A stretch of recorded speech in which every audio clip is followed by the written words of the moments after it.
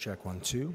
1, 2, 3, 4, 5, 6, 7, 8, 9, 10.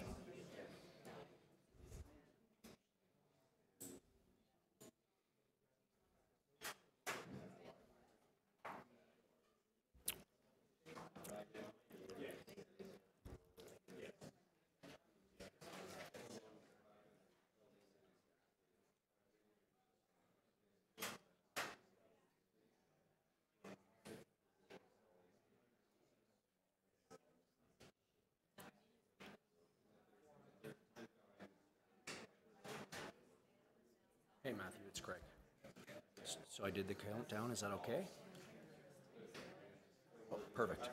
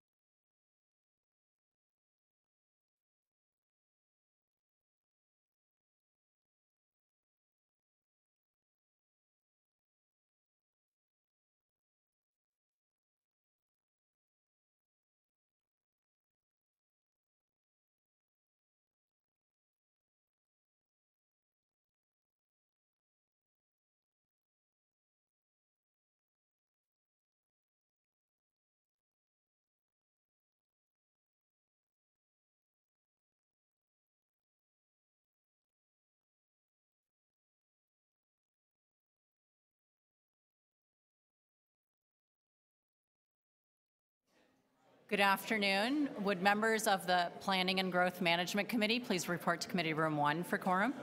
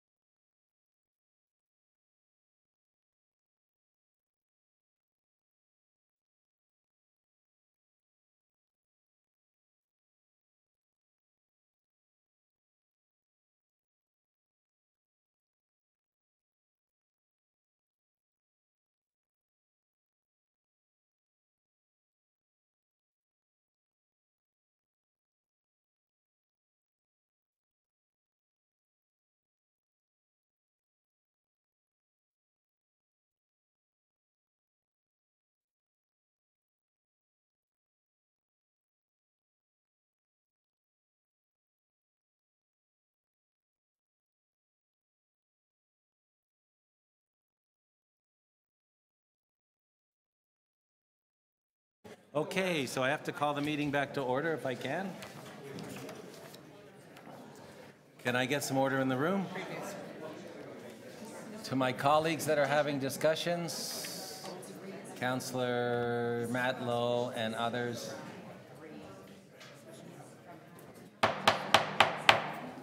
Limited time, election today, got to get going, unless people don't want to vote. And I think most people have opinions. Nobody wants to vote. Okay. So, I am down to John Bossons. Is John Bossons here? Yes, sir. I am listed twice, so I would prefer to speak with Jeff Jekyll at the second listing. Thank you. That's one less speaker on my list because they're there twice. I have Mike Dror from Bousfields, and I have Andy Gort and John Kaiser. Is Mike Dror here? Mike, calling once, calling twice? Yeah. Don't see any Mike right now. Andy Gort? Yep. Andy Gort. After that, John Kaiser. And after that, Arif Daramashi. So, Mr. Gort, 5 minutes. We're here to hear from you. If you can be less, we appreciate it, but you do have 5 minutes. You're entitled to it. And if there are questions, we will come back to you with those. Okay, thank you very much for Chair David Shiner and members of the committee. My name is Andy Gort, and I'm the president of SARA, South Eglinton Residents Association. We encompass our whole area. It's inside the Midtown in Focus area, and we are encompassing the largest part of that area geographically. We have quite a variety of developments in our area, from several apartment neighborhoods, Davisville and Sudan neighborhood, some very high density mixed use areas like Yonge and Eglinton, and then a number of traditional village street, we call that Yonge, Mount Pleasant, and Bayview. And we have a very good representation, including from the condo community and the tenant community. Get my notes here. We spent a tremendous amount of time in the last 2.5 years getting involvement in this plan. We've poured our hearts and souls into it. And we've also kept a very active participation in all the developments that have occurred over the last couple of years. We are at every community consultation meeting. We try to get groups of neighborhoods together, residents together. We're at the OMB as participants. We have appeared as party. We've hired our own lawyers. So we've got, over the years, getting quite a bit of experience with the OMB. Our approach has been very pragmatic. Instead of saying no development, we accept that change is coming to our area and that there are significant housing needs in the city. We do like to also make sure that our own residents, the current residents, also get looked after. We know there is a lot of provincial policy legislation that affects how municipalities, what they can and cannot do, and of course the OMB and LPAT.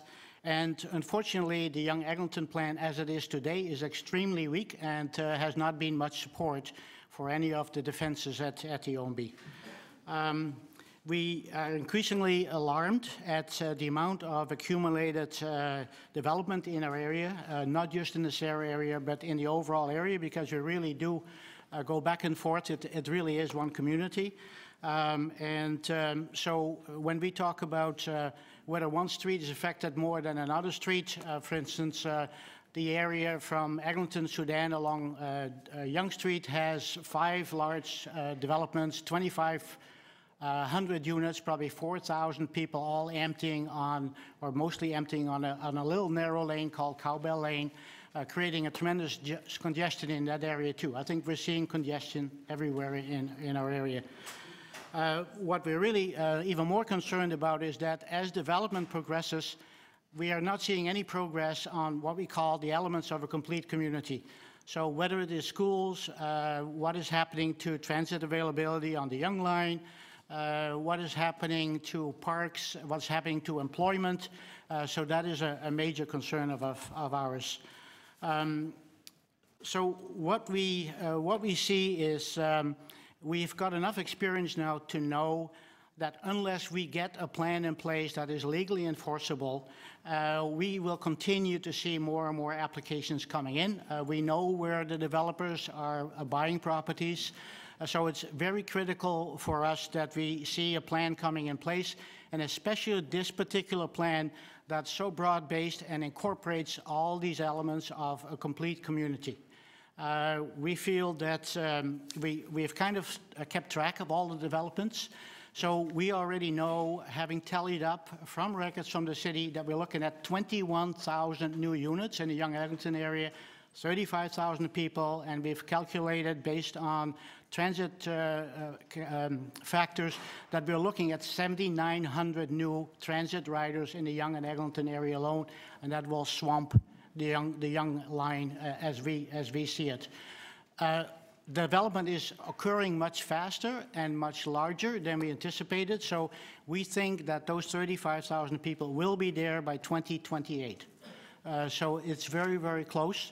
And our opinion is that with the appropriate amendments, that this plan should be accepted, and that we then can finally start to have a plan of record and can start to focus on all the missing elements of a complete community and start to spend time on that, as opposed to constantly listening to more developments in the area.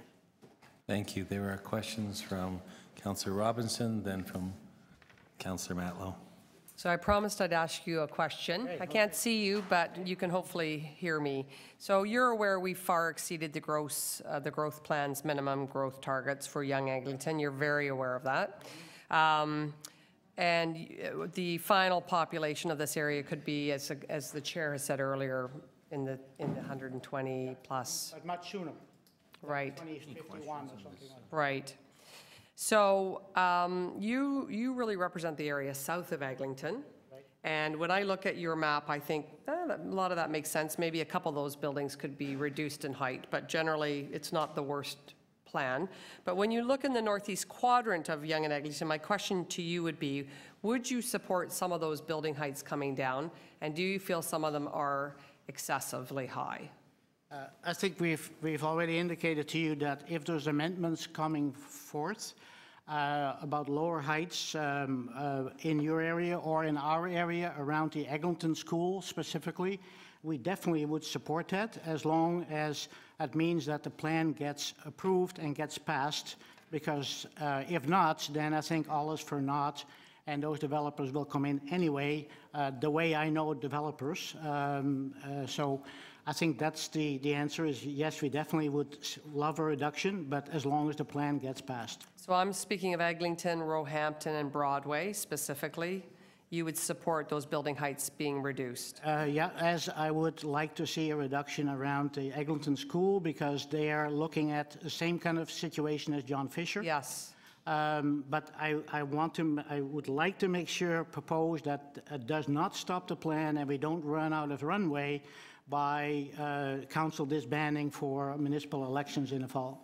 And what about Yonge Street feeling like a main street, you know, having that feel and not shadowing the neighborhood to the northeast quadrant?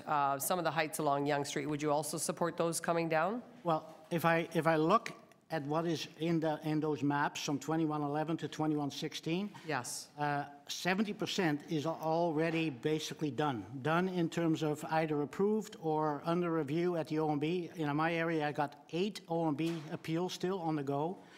So if there is things we can do to mitigate further shadows, but I think we're already looking at a lot of damage that has been done from a shadow point of view. In play because of the Wild West. I'm specifically referencing map 21-2, 2112. Yep. 21-12. So right. That's the areas where there actually are quite a few dark purple squares, right. Which is the areas that staff are putting numbers on. So right. We want to make sure people have input on that and then proceed accordingly with possibly reducing those. If you can bring forward amendments, then we would be great, as long as they pass the policy, the provincial policies, and if they pass on a timely basis to make sure that a plan gets enacted and we don't get stuck without a plan, because we've lived with that for 3 years and we know what happens. Well, longer than 3 years, but thank you very much for your answers.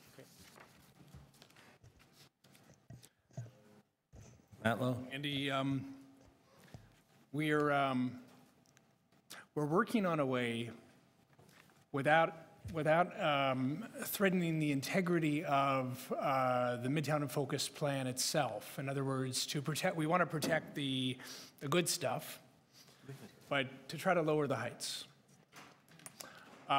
Would you and Sarah support if our goal is to have it approved before council has its break, to take a pause until next month and go back to the community and have a community meeting and address the question regarding heights, and then work with staff and as a council to both support the improved infrastructure and social services, but ensure in areas like part of the community that I represent, from north of Eglinton to Roehampton and Broadway, that there is an emphasis on green space, on parks, on lowered heights, and of course that would then have a cumulative effect on the community, because of course any part of the community that has excessive growth then impacts the entire community with respect to the current dearth of surfaces and infrastructure. So there's got to be a question in all this somewhere. Would you support us having that opportunity to go to the community and do that over the next month? Okay, we've been at this for 2.5 years. We have continually asked for all the things that you're suggesting to us. We already have publicly stated to both of you that we'd be happy to see a less intense and richer plan from a community services, from a parks point of view. So I think that's obvious that we would support that. Thank you. If that answers your question.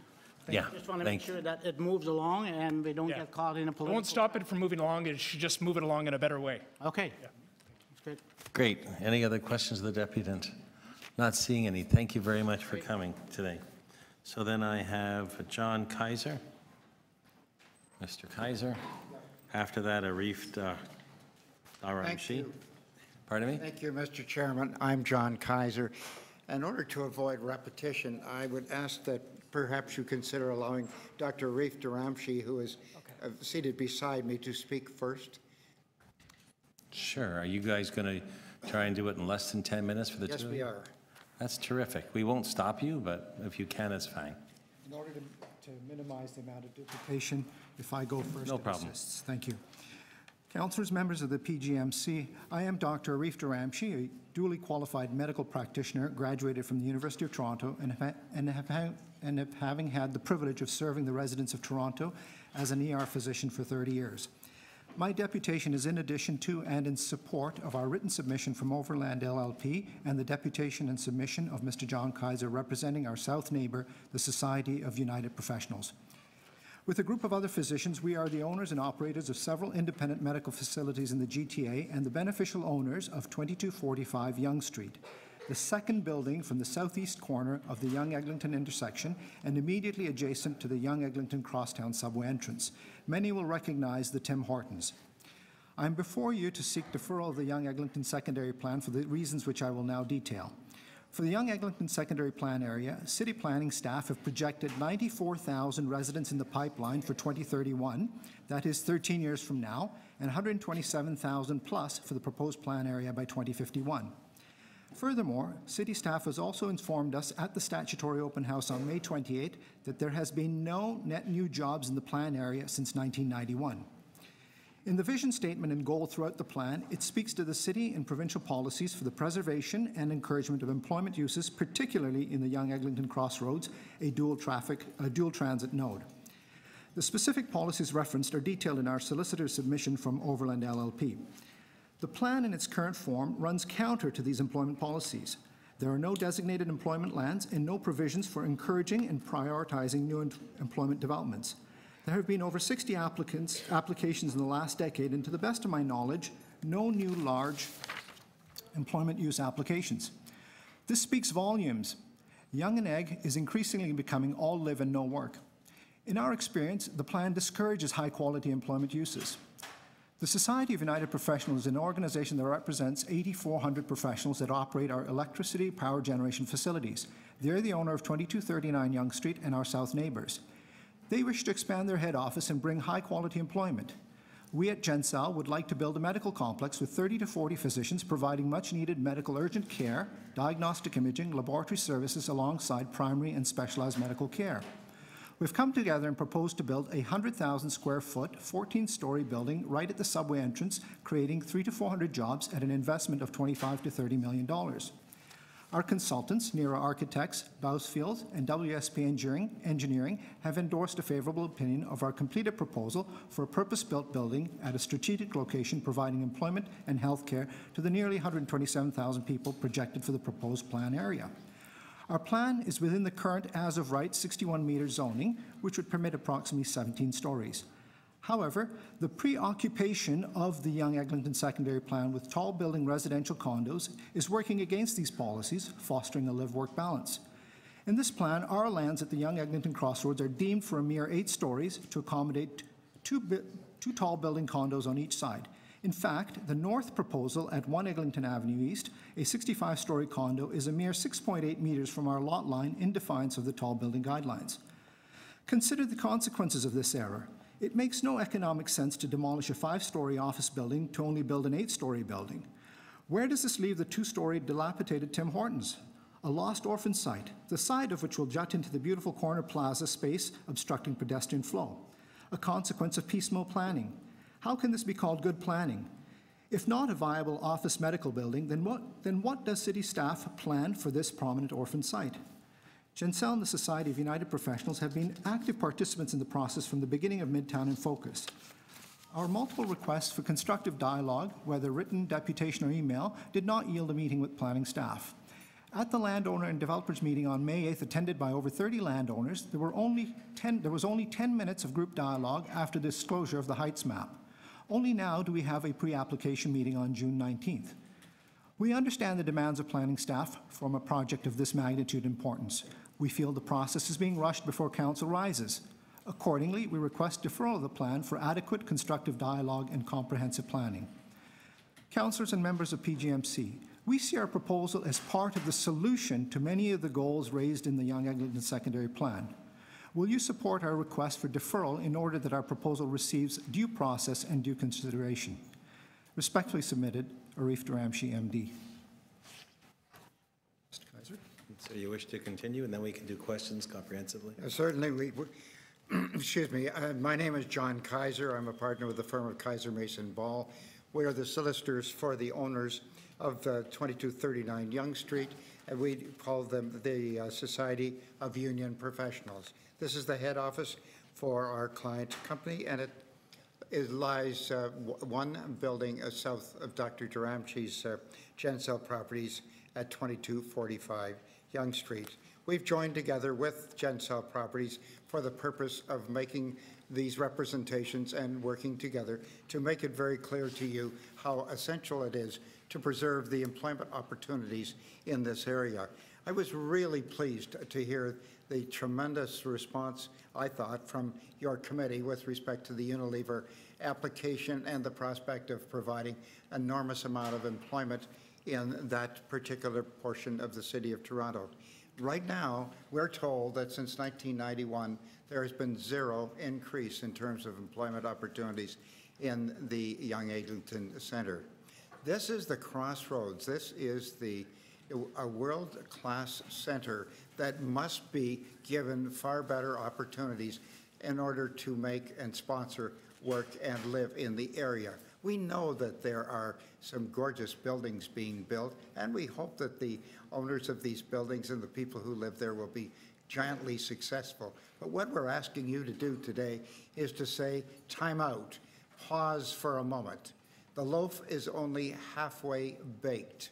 We must have a very clear statement from you, sirs and ladies, to the effect that employment must be sponsored, it must be fostered in this area. Very clearly, in the second paragraph of the description in Amendment 405, you clearly made a statement. This is to be an employment area, offices and all of the other disciplines that are necessary to attract and to provide work. It's a wonderful area. It's of course, got the best transportation system that Toronto can offer, that Canada is able to offer, and yet we're finding that as we look at the schedules to this work, there is a provision for 65 stories on the adjoining property to the north, 58 stories to the south, and 8 for our client's property. That's less than what's permitted now by the zoning bylaw. Doesn't make any sense. It really leaves us flat. And what we're here to say is, we want your staff to be instructed, because your staff is wonderful. There is no question that they're patient, but they do receive their direction from you, the members of council.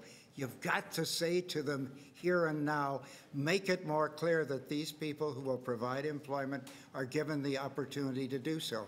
That's what we're asking you to do. We're asking you to defer the studies related to this to make certain that you have a very clear statement with respect to employment opportunities in this corridor. That's what we're here about this afternoon. Thank you very much for your patience. Thank you. Are there questions of the deputant? Councillor Campbell. Sorry, so you're on the east side of Yonge, just south of Eglinton. Yes. Correct. Correct. 65 to the north, 58 to the south, and you're 8. Correct. That's Got it. right, Okay. John. Thank you for your questions. We appreciate your giving us the time. We know how badly that people have worked to get it to this stage. We're just simply saying that don't leave us out. Your package has 2 strong letters from each. For the Overland firm that represents Dr. Duramshy and his brothers, and our own firm, whom I announced earlier. We've given you the detail. I'm not going to waste your time with that sort of thing, because I know you're very thoughtful. I know you want to do the right thing. Mr. Kaiser, what you would like to do is to see if there is some way for this plan to encourage more employment and give you some benefit of that upon the site, which both of you collectively own or represent. Is that it? Mr. Shiner? Yes, sir. And that's what you would like. And you're saying that the plan currently sandwiches you in the middle with a very little building and doesn't give you the ability to do that in a financially responsible way. Yes, sir. Thank you. Okay. I don't see any other questions. Thank you very much for coming. Thank you very much for your kind attention. Okay, so we have David Tang, then Chris Spoke, and Clive Raymond. Is Mr. Tang here?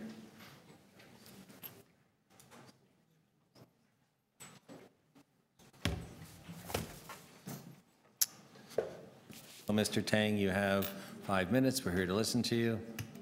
If you do it in less, that's great. I can try and do it in less than 5. Thank you. But you have 5 minutes. We will not cut you off. Thank you, Mr. Chairman. Through you to the members of the committee. Thank you for considering this plan. And I do want to thank on behalf, my name is David Tang. I'm a lawyer at Miller Thompson. I act for the Girl Guides of Canada, which own the property at 50 Merton. I want to thank staff actually for having heard and having responded to the concerns we did have and we expressed in the initial consultations. The approach of considering the possibility of compiling and putting together properties is a very helpful and a useful step forward in this plan.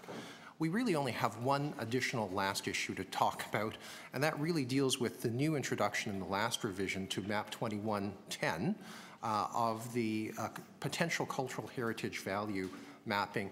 This property, 50 Merton Street, is identified as a property with, quote, potential cultural heritage value. It is, however, a building that effectively is a rather, quite frankly, nondescript 1960s aging building that will need to be replaced. And the problem here is it's actually too small for the Girl Guides' current operations. This particular mapping probably puts more difficulties in the place of its redevelopment than anything else. They will probably have to do this with the developer. And this simply establishes an additional barrier to the process. And so we're simply asking that the map be amended to delete the 50 Merton Street site as a potential cultural heritage value I think the building is clearly going to be redeveloped at some point, and this is an unnecessary barrier. So those are all my comments. Thank you. Thank you very much. Are there any questions of the deputant? Not seeing any. Thank you for coming today. Chris spoke. After Chris is Clive Raymond and then Charles Arbez. Good afternoon. 5 minutes. I've got the clock running. You can see it, Chris. Sure. My name is Chris Spoke, and I'm a member of Housing Matters. So we are a group of Torontonians who advocate for increased housing supply to address the housing availability and affordability crisis that is pricing many renters, young people, and middle-class families out of our city. I appreciate being granted the opportunity today to comment once again on the Midtown in Focus official plan amendment, and would like to start by thanking planning staff for the diligent work that went into its preparation. There was a lot to like within its 78 pages. Midtown is certainly one part of Toronto where we have not shied away from much needed intensification, and we believe that the city is all the better for it.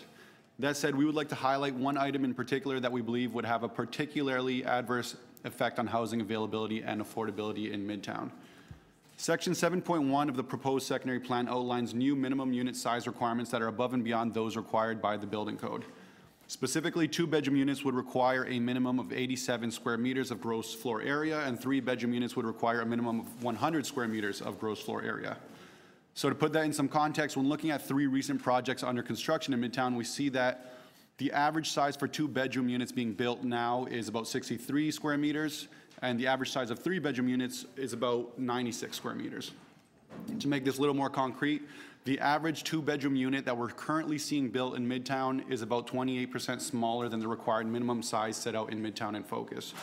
Larger unit sizes considered on their own are desirable and contribute to a better quality of life for their residents, but of course they cannot be considered on their own. We believe that it is vitally important that we think through some of the second-order effects of these new requirements. Toronto is the 5th most expensive city in the world when measured as a ratio of housing prices to incomes, according to data compiled just this week by Bloomberg. More expensive even on that basis than New York City.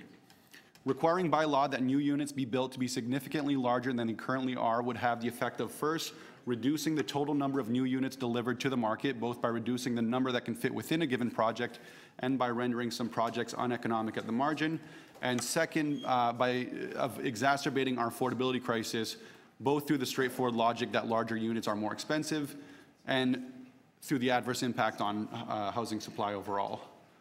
That said, we request that Midtown in Focus be amended to not include these new minimum unit size requirements and to instead first take some time to monitor the impact that similar requirements that have been included in TO Core, the downtown plan, have on housing availability and affordability before extending them to Midtown. Thank you. Thank you. Questions of you, Councillor Matlow? Is your position that we should just, every development should just be approved as big and high as possible? No. So, because that's what it always comes across as. Could you clarify that? Sure. Our position as it relates to my deputation is that the new minimum unit size requirements will lead to fewer units in the given allowed heights and floor plates of the buildings per the Midtown in Focus plan. That's true. Are you submitting that affordability is solely to do with supply? We believe that increasing the supply of housing places downward pressure on prices and going with kind of basic economics. Even a luxury condo that's built, how is that helping affordability in the city? Sure. When we build luxury condos, let's say in Midtown in particular, we create space for empty nesters to empty their homes. There's a downstream effect known as filtering by housing economists, where you get to move out of a lower end unit to a higher end unit, and there's these downstream effects that open up more units for new residents. So are you submitting that we don't further restrict the heightened density of development in an area that has already reached so many of its targets under the growth plan, where kids can't go to a local school, where nobody can get onto the subway in the morning, where there's sewer capacity issues? Are you suggesting we don't put any restrictions on the heightened densities? I'm not suggesting that, no. I'm suggesting that we do not include new minimum unit sizes above and beyond those required by the building code. Thank you. Thank you. Are there any other questions? Not seeing any. Thank you very much. Chris and Clive Raymond. I'm a pass. Thank you. Pardon me? I won't speak right now. Thank you. If you're going to speak, this is the time. No, I'm not. Okay, I just wanted to be sure, Mr. Raymond. You're okay not speaking. Okay, Charles Arbez. And after Mr. Arbez is John Bossons and Mr. Kettle.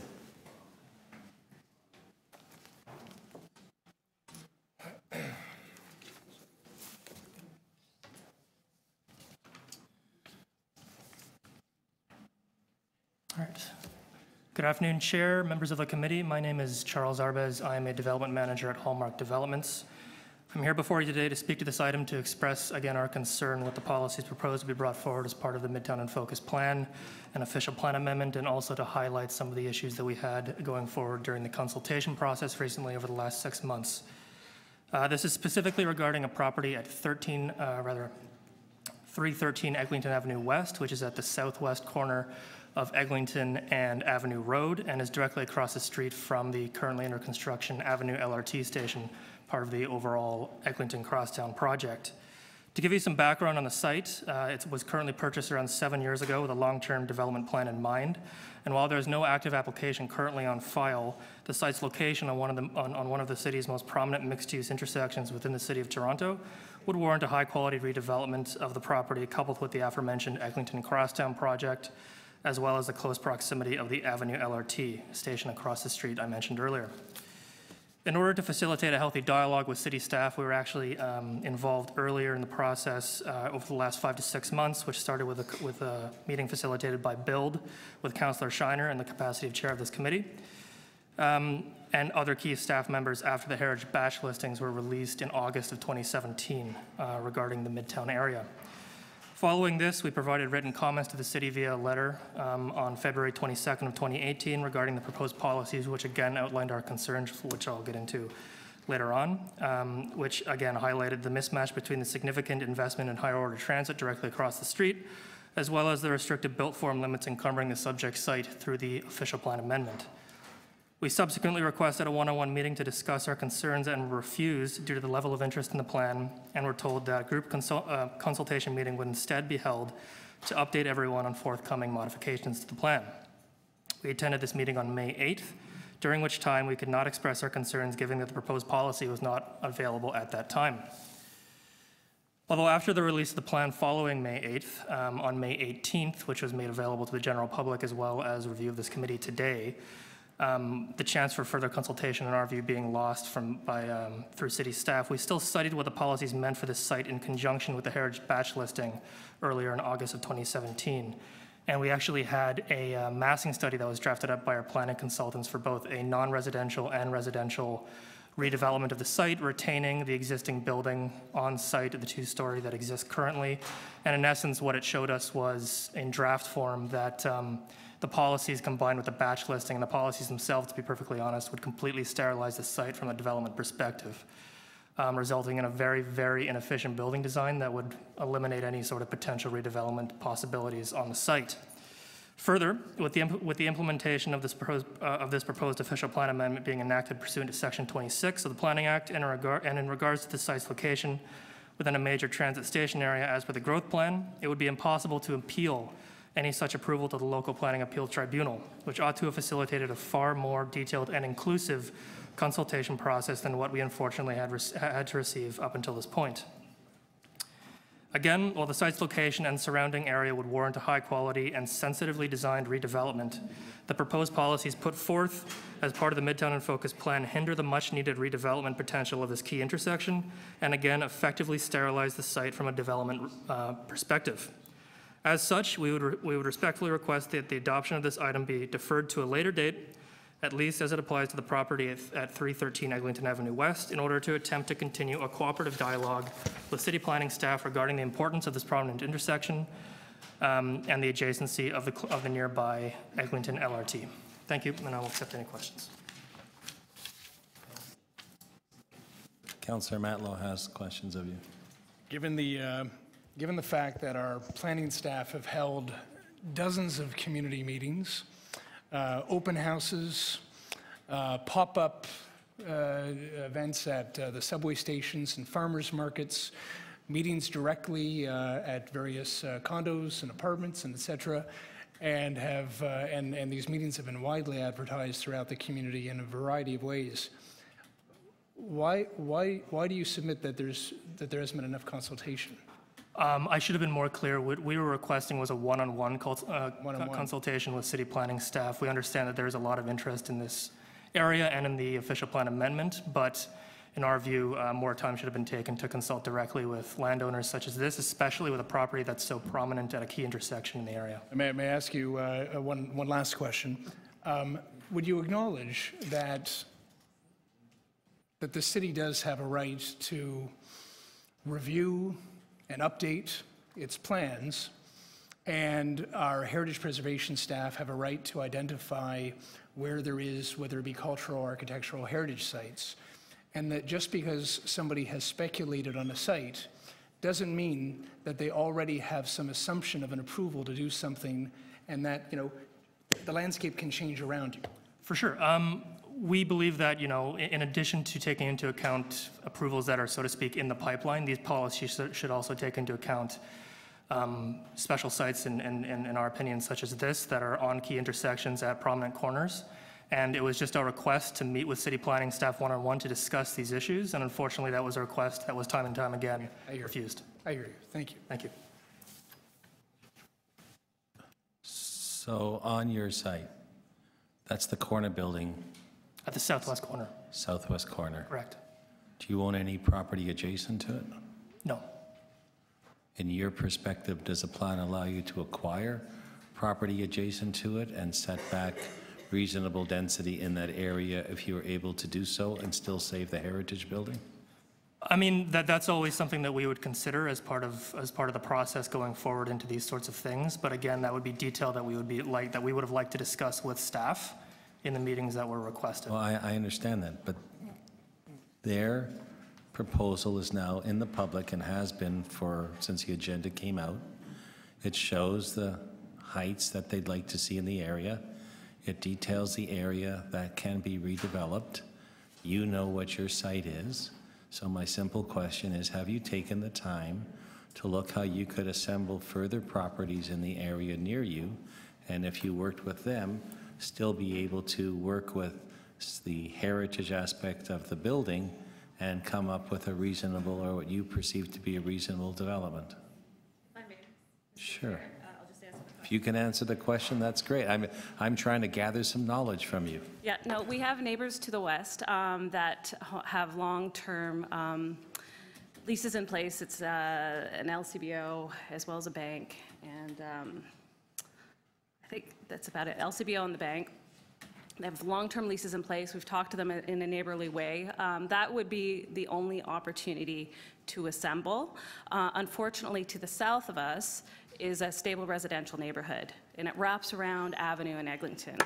So if anything, if there was an opportunity, if the city wanted to plan that intersection in a more comprehensive way, they might have considered wrapping around a mixed-use designation along Avenue a little bit further in order to allow for a little more room on this intersection. So we have thought about it, but given the current policies and the fact that you can't encroach into stable residential neighborhoods, we didn't entertain that. So in other words, your site is difficult to work with because you can't assemble with your neighbor's site because of commitments they have on that. To the and west. that's the reason why you're asking, could we look at something else? Yeah. And we're in conflict with you because we have at least listed that building and don't really want to see it come down for a modern building. Yeah, correct. Do you really think that there's a resolution to that? Well, if anything... I mean, that we can do, because we plan comprehensively, and we can't necessarily plan based on who's got a lease on what property. We have to plan on what's best in the area and what buildings should be saved. What we are saying is combined with the batch listing and the restrictive angular planes from the stable residential designations to the south has resulted in a very inefficient building. We just keep it as is, but is that the highest and best use across from a station? We just really wanted to have those fulsome discussions with staff. And again, we don't have an active development application. These are plans, we're planning for 15 years from now. And I just believe that sometimes people with active development applications get immediate attention. But I just, yeah. Okay. Raising a few issues, I but we have understand. considered that. I understand what you're asking. I don't know how much we could actually do, because deferring it for a month or 6 months, I don't think would resolve that issue. I think it's the discussions that you still have to have with staff about that area, because they can, along the line in the nearer mid-term, still recommend changes there with you. But I don't, if you really think that a deferral for a month or 3 months would make a difference, can you tell me why we would have something different except for a disagreement? We were just told that we would be able to work with these policies for redevelopment, potential redevelopment, and we massed it over the past few weeks after the last version was released, and what we're saying is it just doesn't work. Okay, I appreciate you coming forward, and I think it's appropriate that you express those concerns to us, so thank you for coming. Thank you.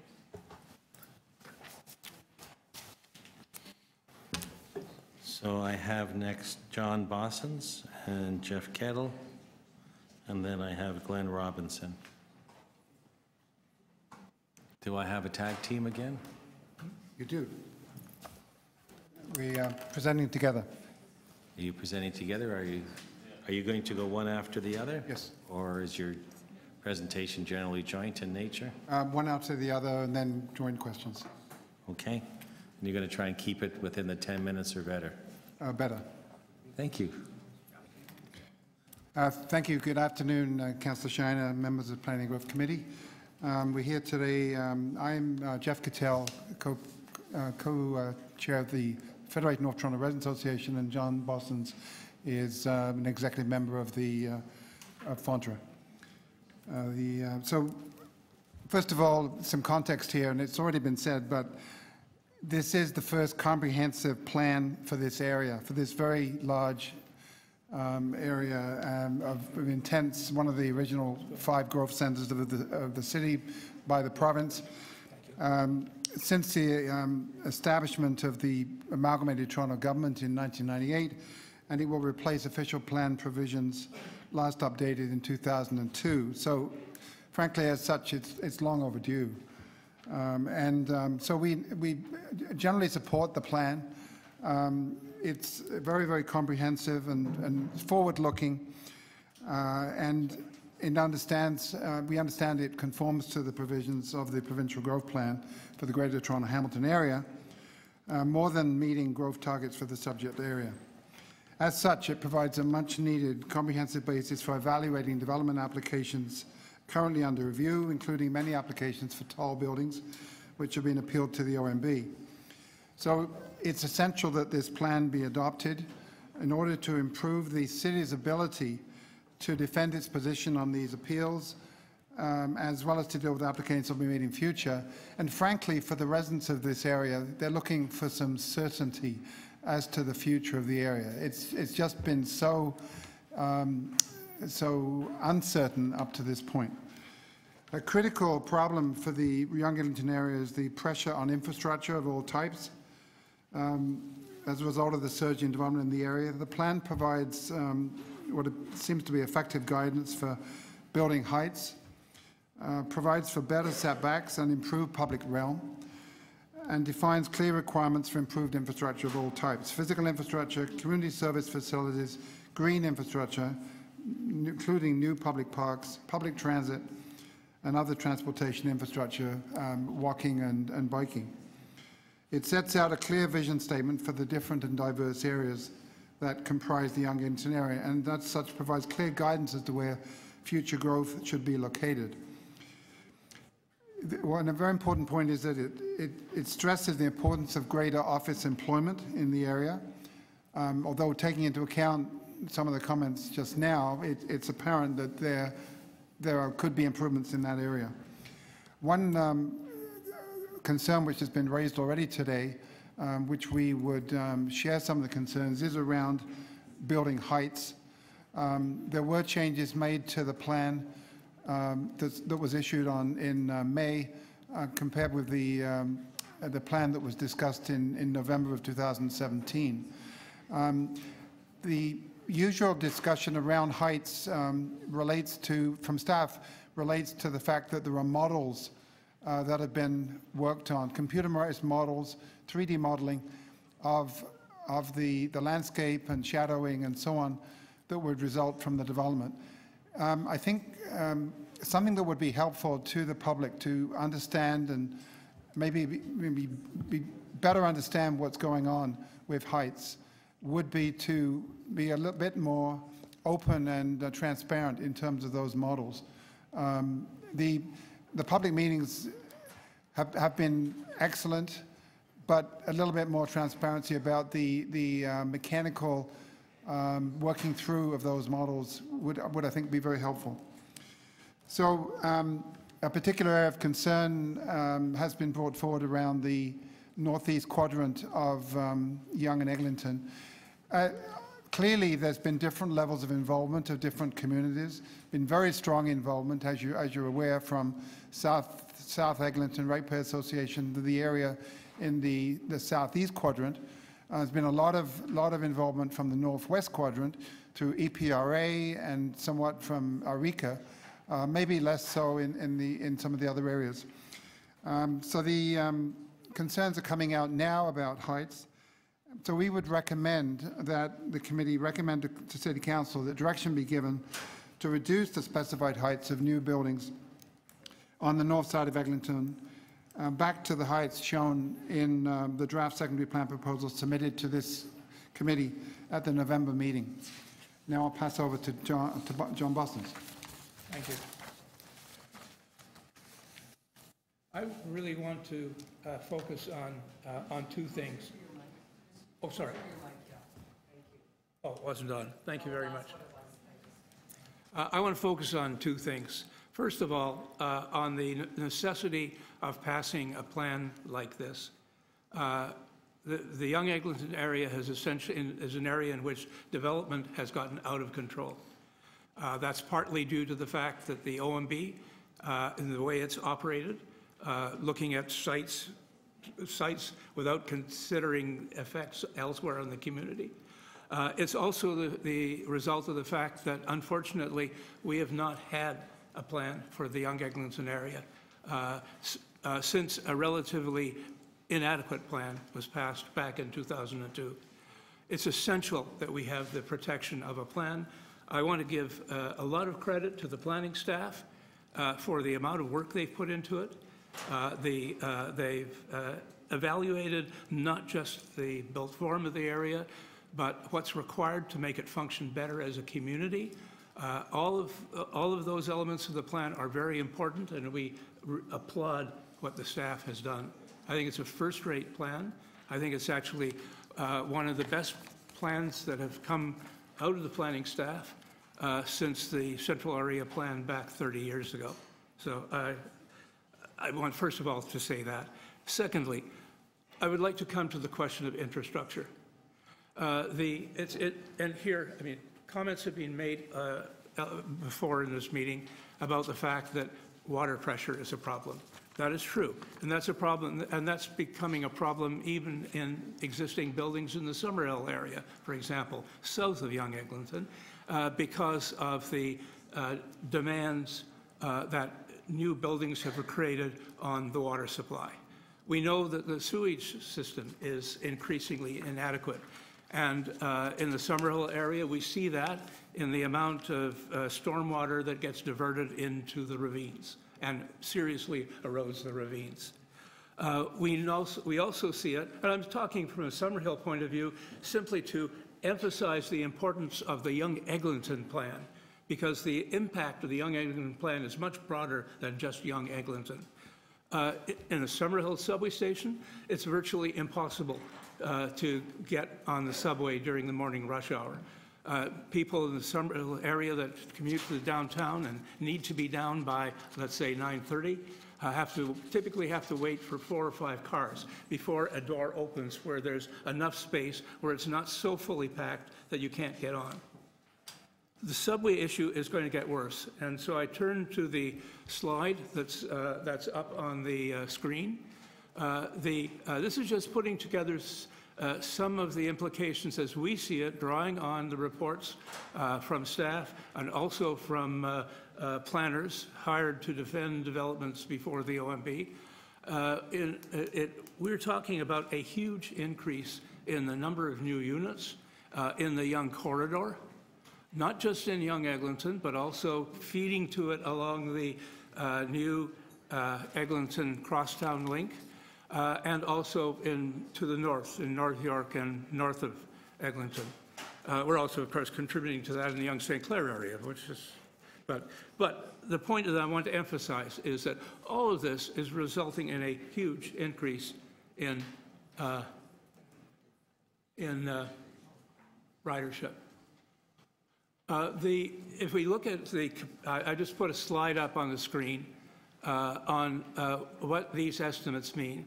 The Yonge Street subway capacity is being increased currently by signaling improvements and so forth. It's estimated that'll increase the capacity by approximately 15%.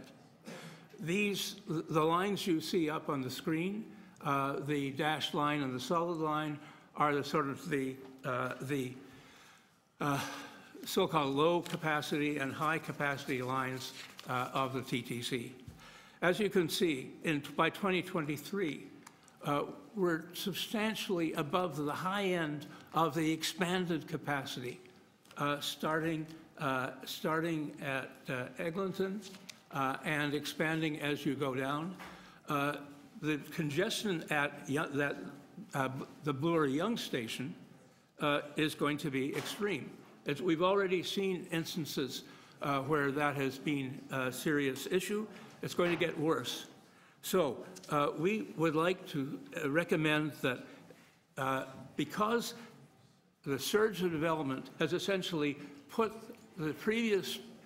Sorry, no, you had 10 minutes and you knew what it is, and we have it in your presentation as well. All right, you have it in our presentation. Yes, I know. You're just repeating your presentation. I'm trying to be polite with that. Okay. But I appreciate that because I've seen the charts and read the presentation. Yes. Are there questions of the deputant? You may get to answer your extra comments anyways. Councillor Robinson. Thank you, Mr. Chair. My first question is for Jeff Cattell, head of FONTRA. So as soon as the report was released, I reached out to you right after the public meeting, and we've spoken a couple times. My first concern was with the upzoning that happened and then really wasn't shared broadly with the public. Not just along Eglinton, but specifically along Eglinton, the upzoning took place, but just all along Yonge, you and I have talked about, as well as Roehampton and Broadway. So would you support us trying to alter that as it stands? Absolutely. I don't think that the comparison of November 7, 2017 to May 2018 has really been done. I'm not aware. It was a surprise to us. We understand that there were meetings with various stakeholders, and maybe there were changes that came out of those meetings, but we weren't aware it wasn't entirely transparent. And it was also a surprise to me. Yes. And we shared that. I also would like to just ask you about representation at FONTRA, as part of FONTRA meetings. Has the northeast quadrant of Yonge and Eglinton had representation, had a voice around the FONTRA table in the past few years? I would say not consistently. Not consistently. Yeah. So you would say that the residents who live in the northeast quadrant maybe haven't been represented or had a voice at the table on issues that you're dealing with? I would say that's fair. Yes. That's a fair comment. Yeah. Okay. I mean, these things are voluntary, right? Nobody was requiring anybody to go to meetings, and people don't want more meetings. But we do have a very active group, and that quadrant has not been strongly represented in the last few years. Okay, that's very helpful. Thank you. And that leads me to my next point and final point. And that is that the need, as you know, I've been pressing for another community consultation, partially because of the reason you just cited. Councillor, so it's the final question. Okay, so here it comes. Not points. So points you get in speaking. Would you, listen, let's make it fair across the board. I'm trying to. Okay, that's good. Would you support the intent or the idea of a community consultation, given the two things you've said, the surprise of the upzoning, coupled with the fact that the Northeast Quadrant hasn't really had a voice in some of this? Yes, we would want to see it well planned and well organized and expeditiously organized, so as not to lose the window right now before council loses its mandate. Okay, thank you very much. Thank you. Any other questions of Mr. Cattell or the other deputants? No, not seeing any. Thank you very much. We will move on to Glenn Robinson. Then I have Maria Yanu. Mr. Robinson, you're here. Okay, and then after it's Maria, then Avner Mandelman, and then Vesna Mileska. So, Mr. Robinson, you've got your 5 minutes. Okay, thank you for letting me speak here today. My name is Glenn Robinson. I have lived on Broadway Avenue for 17 years. I've just been watching how the neighborhood's evolved a little bit. I've noticed up to a few years ago, the neighborhood consisted of office towers near Yonge and Eglinton at the corner there. They extended a bit to the west and a bit to the east along Eglinton, and then to the south along Yonge down through the Canadian Tire area. Now the blocks on Yonge immediately to the north of Eglinton were a shopping area, almost not quite a village because it's quite busy, but it was kind of an entertainment area, restaurants. There were no high rises, there were mid rises. There was lots of sunshine in that area. And that was a very, very pleasant, very pedestrian-friendly area, Main Street. Okay, and it was also considered for years the most desirable neighborhood in Toronto to live in. And most recently, by Toronto Life in magazine in 2014, this was considered the most desirable neighborhood. So what's happening now is about a quarter of that Yonge shopping strip has been smashed by wrecking balls. Numerous high-rise towers have gone up in the Northeast Quadrant. On Broadway, there's severe gridlock every rush hour with continual honking of horns and increasing instances of aggression and road rage. It's an ordeal to ride the subway downtown. Quality of life has definitely gotten worse. The proposed plan continues the destruction of the Yonge shopping area and makes it difficult to impossible to get downtown. With walls of condos on Roehampton and Broadway, gridlock and road rage in the area will increase. And then actually did a comparison of all secondary studies that have over secondary plans that have over 5,000 residential units. And that, I'll get it right here. Okay, so this is the proposed secondary plans over 5,000 residential units. It's the ratio of proposed residential units to proposed commercial gross floor area. Okay, so it shows smashingly clearly the point that someone else was making a few minutes ago, the fact that we're basically building a hugely excessive amount of residents as compared to other buildings, and we're basically turning us into a big residential ghetto. So I've also been convinced over the last attending these meetings that we definitely do need a plan for sure. Okay, so I'm just requesting that the portion involving the strip of Yonge Street and the northeast area be reviewed and put out for further consultation by the residents, and that's it. Thank you. Thank you very much. There's questions of you from Councillor Robinson. Thank you. I'll be very brief. Thank you for coming today and exposing this issue. So there are currently 62K people and 33K jobs in the secondary plan area. The ratio of people to jobs is going down. What impact do you think this will happen? Well, will have. You're already feeling it and sensing it in the neighborhood. But if this continues down this path, what would the outcome be? Well, I think we're going to have more and more people that are living in the area that there's nowhere for them to work because it's all residents going up. So they're going to have to commute. Meanwhile, we don't have any, really any means to commute downtown. Part of the problem is we're putting the people in the downtown area without any of the amenities. We don't have any of the arts or the culture or anything like that. We're just putting thousands, just packing thousands and thousands of people in here. Okay, and another thing you touched on today was and we haven't heard a lot about that, is the congestion and gridlock, particularly I'll reference Broadway, Roehampton, those streets. Could you just expand a bit on the issues that are impacting not just motorists, but pedestrians, cyclists, all road users? It's really severe, both in the morning and in the evening. In the morning, it's especially a problem because there's also children trying to go to school. We have two schools right there, right by the corner of Yonge and Broadway there. Meanwhile, we have residents. I think a lot of them are passing through, but one thing for sure, they're all in a hurry, and none of them are getting anywhere. And then we have trucks that are always blocking the area. The road is very narrow. So we have continual chorus of honking. Like you have to shut your windows at rush hour because all you hear is honking. And increasingly you hear people yelling and screaming out there. They're starting to get really angry. It's a pretty, it can be entertaining, but it's not a great situation. Okay, thank you very much.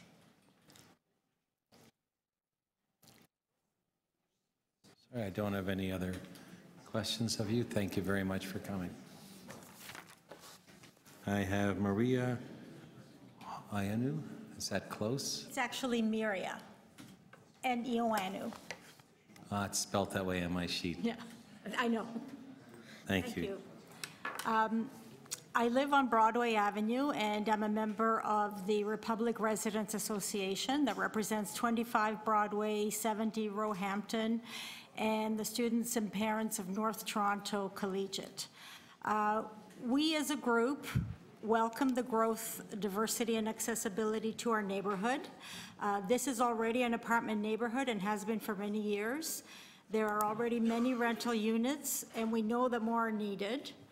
And condominiums have added to the appeal of the neighborhood, and it's updating. So we support the idea of the Midtown in Focus plan, the secondary plan, and its overall purpose of guiding and controlling the development in the Yonge and Eglinton neighborhood. However, with due respect to the folks who have already made some of these presentations, we object to the egregious density, height, and intense overdevelopment that is targeting two streets, Roehampton and Broadway Avenues. The way in the northeast quadrant, and I think a number of people have already mentioned it, the way the plan stands now creates a concrete wall around these two blocks, as I'm sure you've seen on map 2112. After all this work that the planning department has done and that many of us have participated, maybe not as intensely as some of the other groups, we've all attended all the community consultations. Surely we can come up with a plan that spreads out this intensity and growth a little more evenly and does not pit neighborhoods against neighborhood, which is, we see that having the potential of happening. To this end, we are asking for a community consultation that focuses on the intense development of these two streets. We have had good experience working with developers, and we have had success coming to some amicable agreements. We're reasonable people, and we don't think it's too much to ask for reasonable development that takes into account some of the things that have already been mentioned today, including the stress to infrastructure, the traffic gridlock, safe sidewalks for the children who are attending the local schools, and many of our residents who need subsidized housing and who are using wheelchairs, the need for green space, which does not appear anywhere in this plan, focusing specifically on our two streets, and the livability of our community.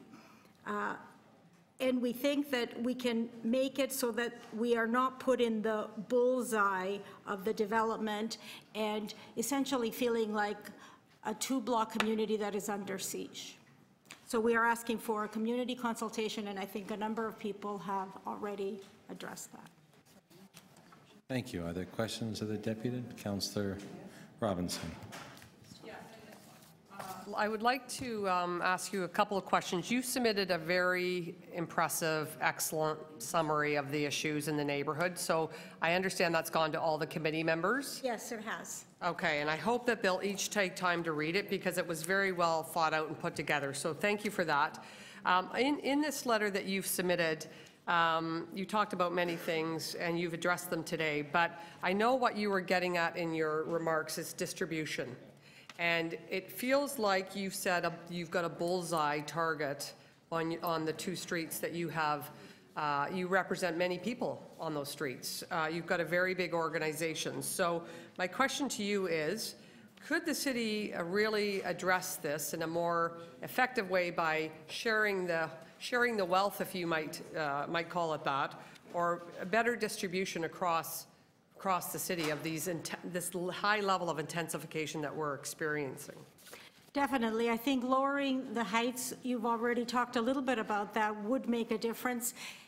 Giving us some kind of green space, more space between the buildings, that would make a huge difference in this wall that has essentially been, could possibly be allowed to be built on the east side of Yonge Street and on the north side of Eglinton, which essentially creates a concrete wall around us, around the two specific blocks.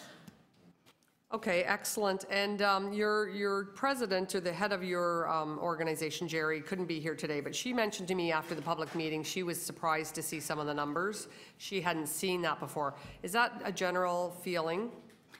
You mean the heights? Yeah, the heights. Oh, definitely. This is the first time that we saw this last week when we had the general meeting. So yes, we were quite shocked, and this is an issue that's come up several times, which is we would go to consultations, we would see the presentations, and they all look fantastic, and they keep changing. The heights keep getting increased, and then lo and behold, we're presented with a map that looks like we've just been enclosed in a concrete wall. Okay, and you mentioned also livability, which we've heard from many residents in that area. I really want to make sure my colleagues understand the lack of green space in that area. Could you again comment on that? And this concept of a red path loop, which some of your colleagues have mentioned that they didn't think that was even achievable because of buildings being in the way of a potential red path loop, which would have created a bit of a necklace effect, a green necklace, but very challenging to implement. So if you could just talk about the lack of green space. Yes, we would love to have green space. We do have the North Toronto Collegiate Field, which is really not green, it's red, fake grass, which is really not the kind of park space that we would like. Also, there is, I think you mentioned it before, the tiny little Red Path Park, which needs to be either expanded or upgraded, or something needs to be done to it. The loop is, of course, a great idea, but I have a feeling a lot of us will be long gone by the time that actually happens, even though some of us may feel a little bit older today than we did before.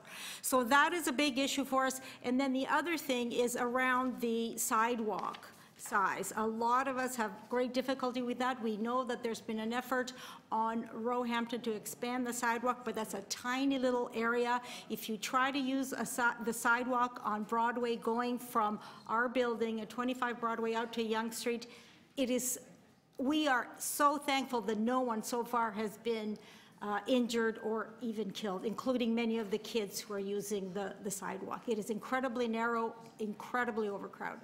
Okay, thank you very much. Thank you. Are there any other questions?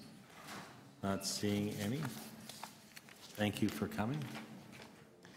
I have Avner Mandelman. Is Avner Mandelman here? He had to leave. Okay.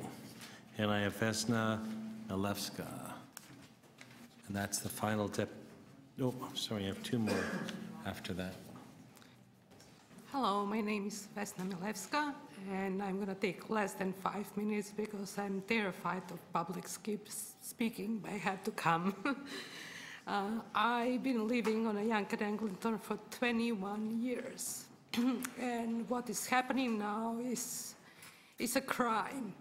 We are losing our community, we are losing what we have built, and community is about people, about schools, and about parks. Community is not built by the high-rise and concrete and a noise. So I think lots of people have raised the question about the density and people who will, over 120,000 people who will live in our area. But I want to tell you the effect what right now with just this building has on my health and many people who I've been talking to. The noise is incredible. Starts at 6:30 in the morning with the trucks, huge trucks. Actually, I have just this morning live picture and a noise you can experience. I believe nobody from the city has come and measured the noise level, which is dangerous. My ears are buzzing constantly Monday to Saturday evening. The only real release I have is Sunday because the construction goes for 6 hours. The other issue is the dust, and I've been, because it's so much dust, it's affecting our lungs. I've been going in the last year to my doctors. They couldn't discover anything about my ears. Everything fine. Nothing on my, and just conclusion is the noise and dust we are breathing. And the last thing what I want to tell you is the sidewalks. We have lost our sidewalks in Royhampton and Broadway, all of them.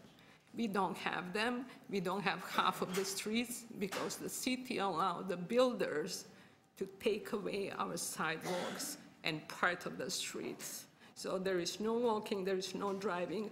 I had a senior crying last winter, not being able to walk to their senior home because there were 2 trucks parked on our sidewalks. And that's not acceptable. So please, take a look, come to Young and Eglinton Monday to Friday for 1 hour, any time of the day. Try to walk and try to have a conversation. I will personally make you a coffee at my place to see how I feel every day because I walk from home. Thank you very much. Oh. Thank you, Vesna. Are there questions?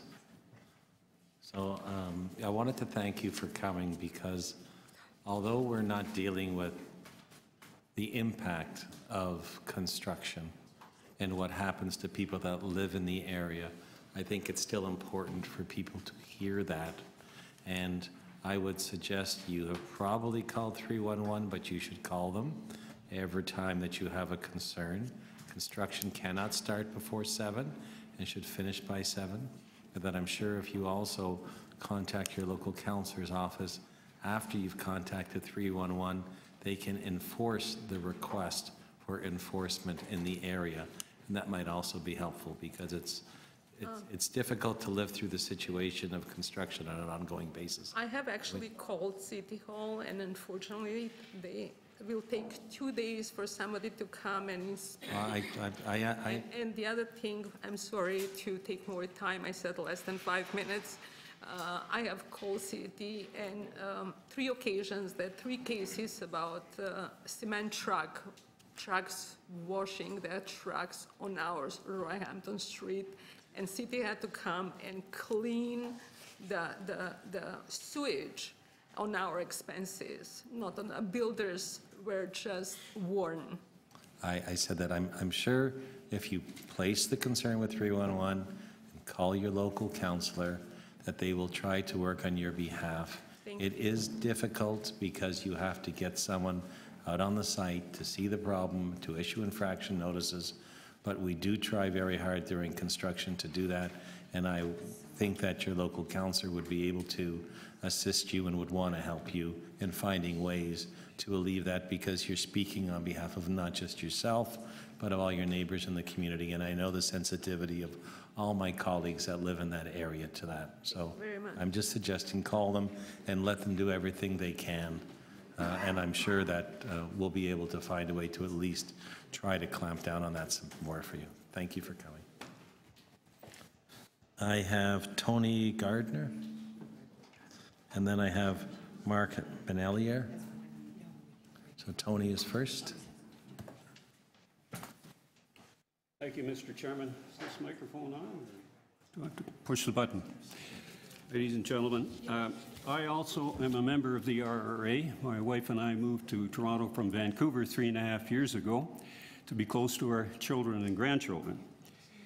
Reading the Midtown Vision Statement, I can understand why many in the neighboring areas would support it. It envisions a livable and complete community with new buildings, parks, open spaces, and green infrastructure projects to improve our air and water quality, unquote. The official plan outlines the various character areas and the charming qualities which will be maintained to keep the character of areas such as Erskine and Keewatin, the Red Park Street Loop area, the Sudan character area, etc. But I see no mention of the character of the Broadway-Roehampton area, which does not seem to be part of the vision statement. It is already a high-density area, and the Midtown Plan calls for much, much greater density with no provision for any significant green space. Although we have the North Toronto Collegiate Field, it is primarily for the school's use with public access for sports and other leisure use facilities. We're told that there is no land for such facilities, and to purchase it would be too costly.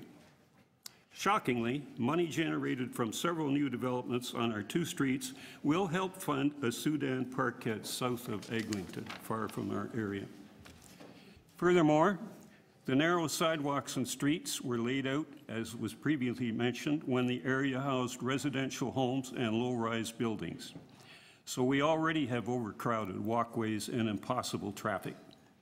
To add insult to injury, with no positive amenities for our area, we are asked to accept a plan that allows 50-plus story high-rises from Eglinton north to Broadway and east to Redpath. We see a future with much greater density, worsening pedestrian and vehicular traffic, and years of unrelenting construction. We're bearing the brunt of growth without the positive improvements outlined in your vision statement. It's not too late to counteract the decisions made by the OMB, which will still rule on the many development application appeals submitted before the deadline. The official plan amendment could be more stringent in areas such as ours and lower new building heights to mitigate what the OMB is approving and outline a more measured and slower rate of development to allow some catching up of the infrastructure and make the construction disruption more tolerable. For those of us in the area of Roehampton and Broadway, this plan does not fulfill the vision statement for a livable, complete community with amenities to improve our quality of life. The RRA has already submitted a well-thought-out and detailed position paper, which has been mentioned. I have a copy with me, and I trust you will give it your full attention. By the way, that concludes my presentation, but I too would like to invite you, Mr. Chair, and your members to come up, take the subway up to Yonge and Eglinton, walk up to Roehampton, walk east on Roehampton down to Redpath, north to Broadway, back to Yonge Street again, and you'll get a true flavor between the hours of 7 and 6 p.m. on a weekday of what life is like these days. Thank you. Questions of the deputant? So I have one. Yes, sir. Would you be surprised to know that I do constantly know and walk the area and understand what's happening? I'm delighted, sir. You have a flavor of what life is like these days. I have a taste of sand in my mouth. Accidents are waiting to happen, I'm afraid to say. But I would ask you another question then. I'm going to abuse my opportunity for questions. How enjoyable is the walk now down from Broadway, down to Yonge and Eglinton and south again when you go from sunlight to wind tunnel and dark? and back to sunlight when you get a block south. It's not like some of the real trails in the city. By the way, the 50-story plus buildings that are proposed for the north side of Eglinton, that will take more light from both the school playground and the streets themselves. Thank you. Thank you very much for coming. Thank you. The last speaker I have is Mark Banelier. Is that pronounced properly, and is he here? Looking for Mark, B-A-N-N-E-L-I-E-R. Not seeing any. That's my last call for Mr. Ellier. I had an Avner Mandelman, which isn't here. I had a Clive Raymond, which is left, and I had a Mike Dror. And that's all the names of the Pearsons that I had on the public speaking list. So we have now concluded that. Are there questions of staff?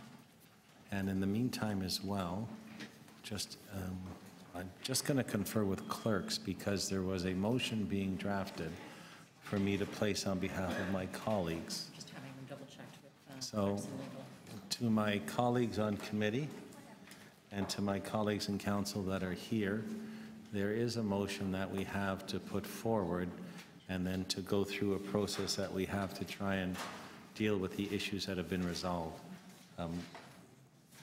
Do you want a chance to read that in writing, or is it okay if we put it up on the screen after? Do I have to waste the paper? Okay, so once we have it finished, I'll have it up on the screen at the appropriate time for my colleagues to read. So, Councillor Robinson, you had some questions of staff? I do. Thank you very much, Mr. Chair. My questions are, in your own report, it says this is already the most densely populated urban growth center in the greater Golden Horseshoe, correct? Through you, Chair, yes, that is correct. It is a small geography in comparison to some of the other urban growth centers, but it is the most densely populated currently. So I have 100 questions I can ask you, but there's not enough time, so I'm just going to zero in on a few that really reflect some of the comments from the constituents and the deputants here today. There's a number of streets that really there's a significant impact on. There already has been, because it's been like the Wild West at Yonge and Eglinton, and I've spoken both at executive and council about that many times. But in your plan, it really, the neighbors in the area of Eglinton, Roehampton, and Broadway feel that they've got a bullseye on their backs. My question to you is this. Is there not a way to do more distribution across the city than everything happening in the Yonge Eglinton area? Because certainly that's the feedback and the questions I've had put to me as one of the local city councillors is why Yonge and Eglinton? I understand, you know, there's a transit being built, there's transit there, although the ATC allows it not to be very reliable or have serious capacity issues. But bottom line is, what about better distribution across the city? Through the chair, that is exactly the official plan. It over the long term seeks to grow through Etobicoke Centre, Scarborough Centre, North York Centre, Yonge and Eglinton, and the downtown, and focus the growth in those centres and distribute the growth in those centres and across our avenues in a way that aligns with our existing and future planned transit network. Ultimately, that is the goal, to distribute the growth. Factors that have concentrated the growth, of course, up and down the Yonge line. You've seen it in North York Centre and in Yonge and Eglinton and downtown as the attractiveness of the areas, the existing transit that is there, the marketability of the sites, the land value dynamic that's in play and has been in play for a decade.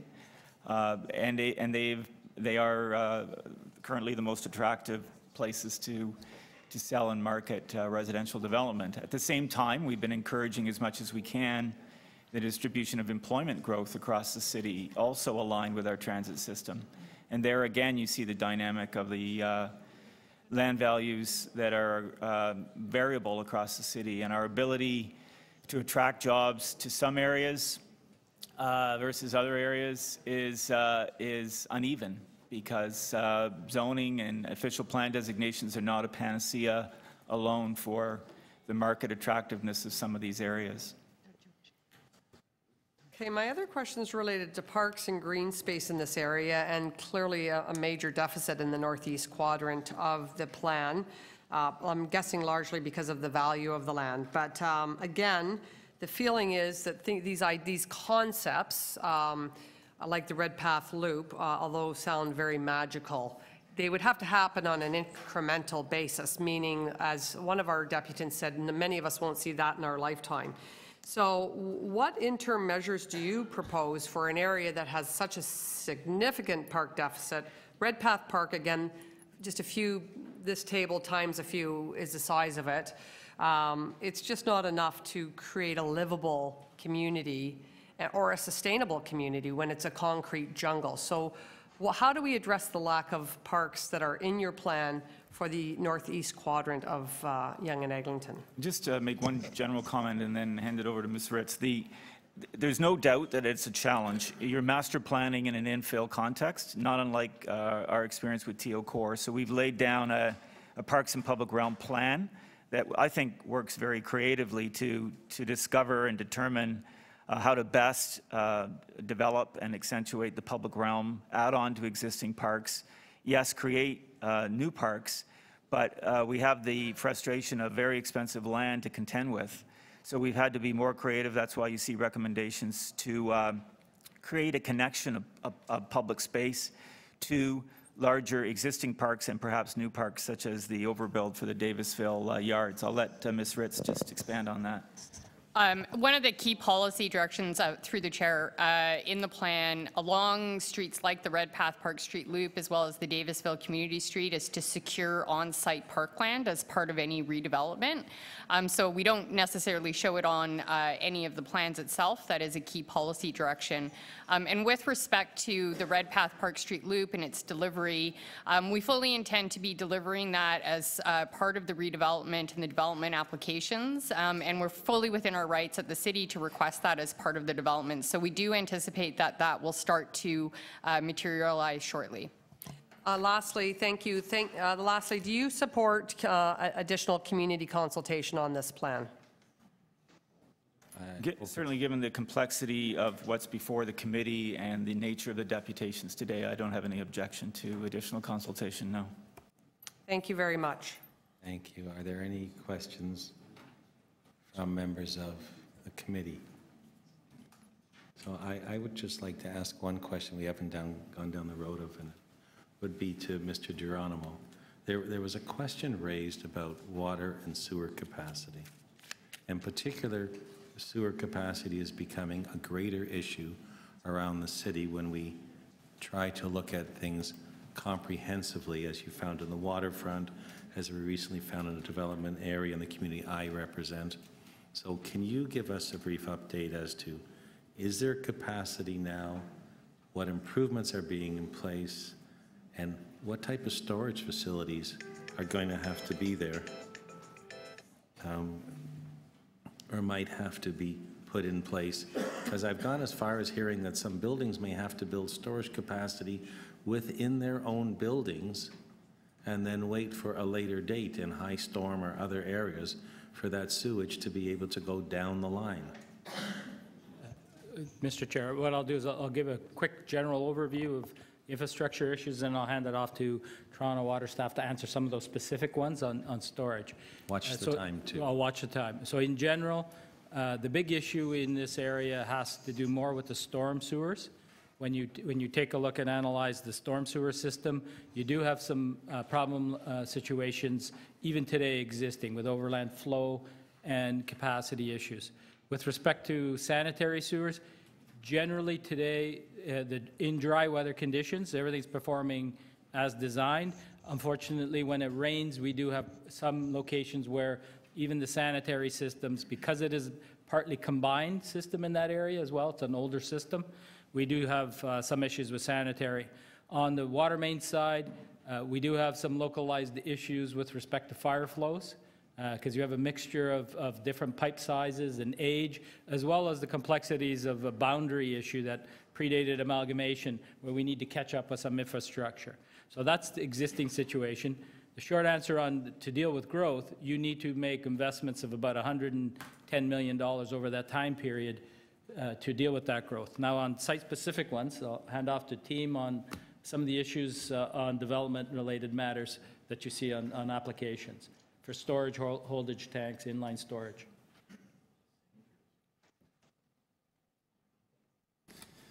To you, Mr. Chair, the Toronto Water is not supportive of on-site storage tanks for sanitary sewage. It is common practice to detain stormwater, but not sanitary sewage.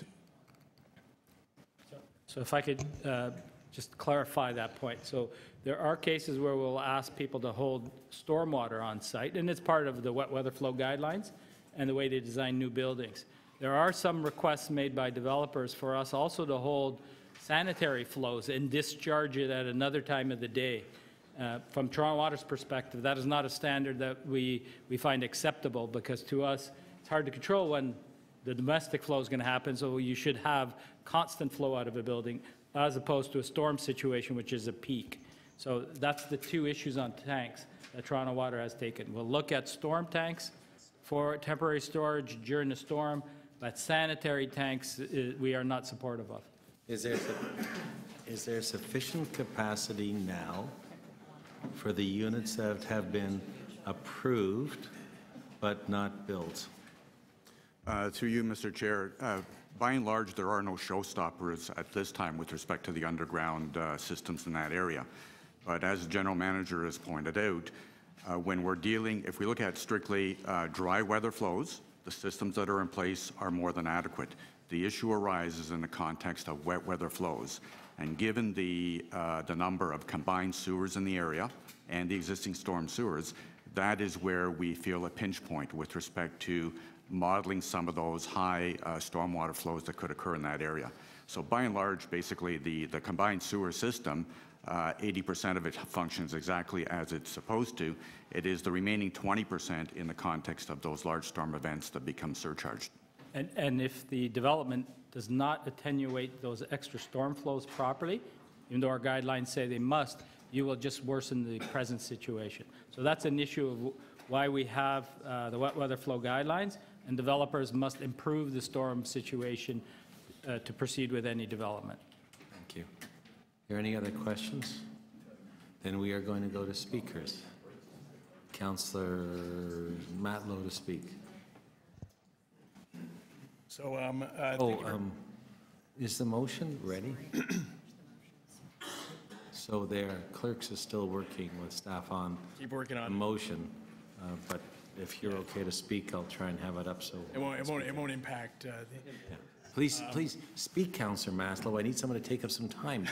Do you think you could help me with that? Oh, I don't know. That's gonna be tough. I want to begin by thanking our. And can we take down the overhead? We have an overhead still over there forever.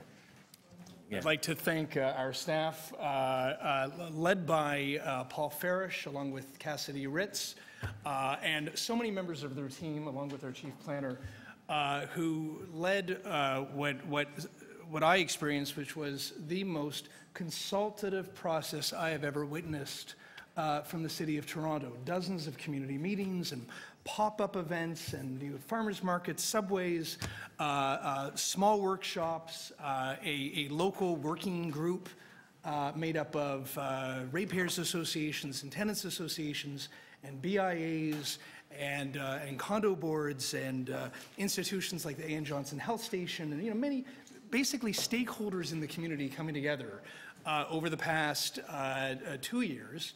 But then even before that, we did the Midtown in Focus 1 plan, which focused on public realm. So first we did the public realm component, and now this is sort of the everything else portion of the plan, which is essentially a study of the secondary plan. So for years now, there has been unbridled growth in the Yonge and Eglinton secondary plan area. The root of this began back in 2005, 2006 with the passage of the Places to Grow Act and the growth plan. And the province decided to prescribe growth at specific urban growth centers, including Yonge and Eglinton. The idea of that, as I've told my community, was a good idea because the concept is to mitigate sprawl onto the Oak Ridges Moraine and the Greenbelt, and to have specific intensified areas within urban zones. That being said, there was nothing there to ensure in law that the quality of life would keep up with the pace of growth. So what we've seen is that the population has exploded, condo, condo, condo, condo, but it hasn't kept a balance with employment. It hasn't, the public realm hasn't kept up with the needs.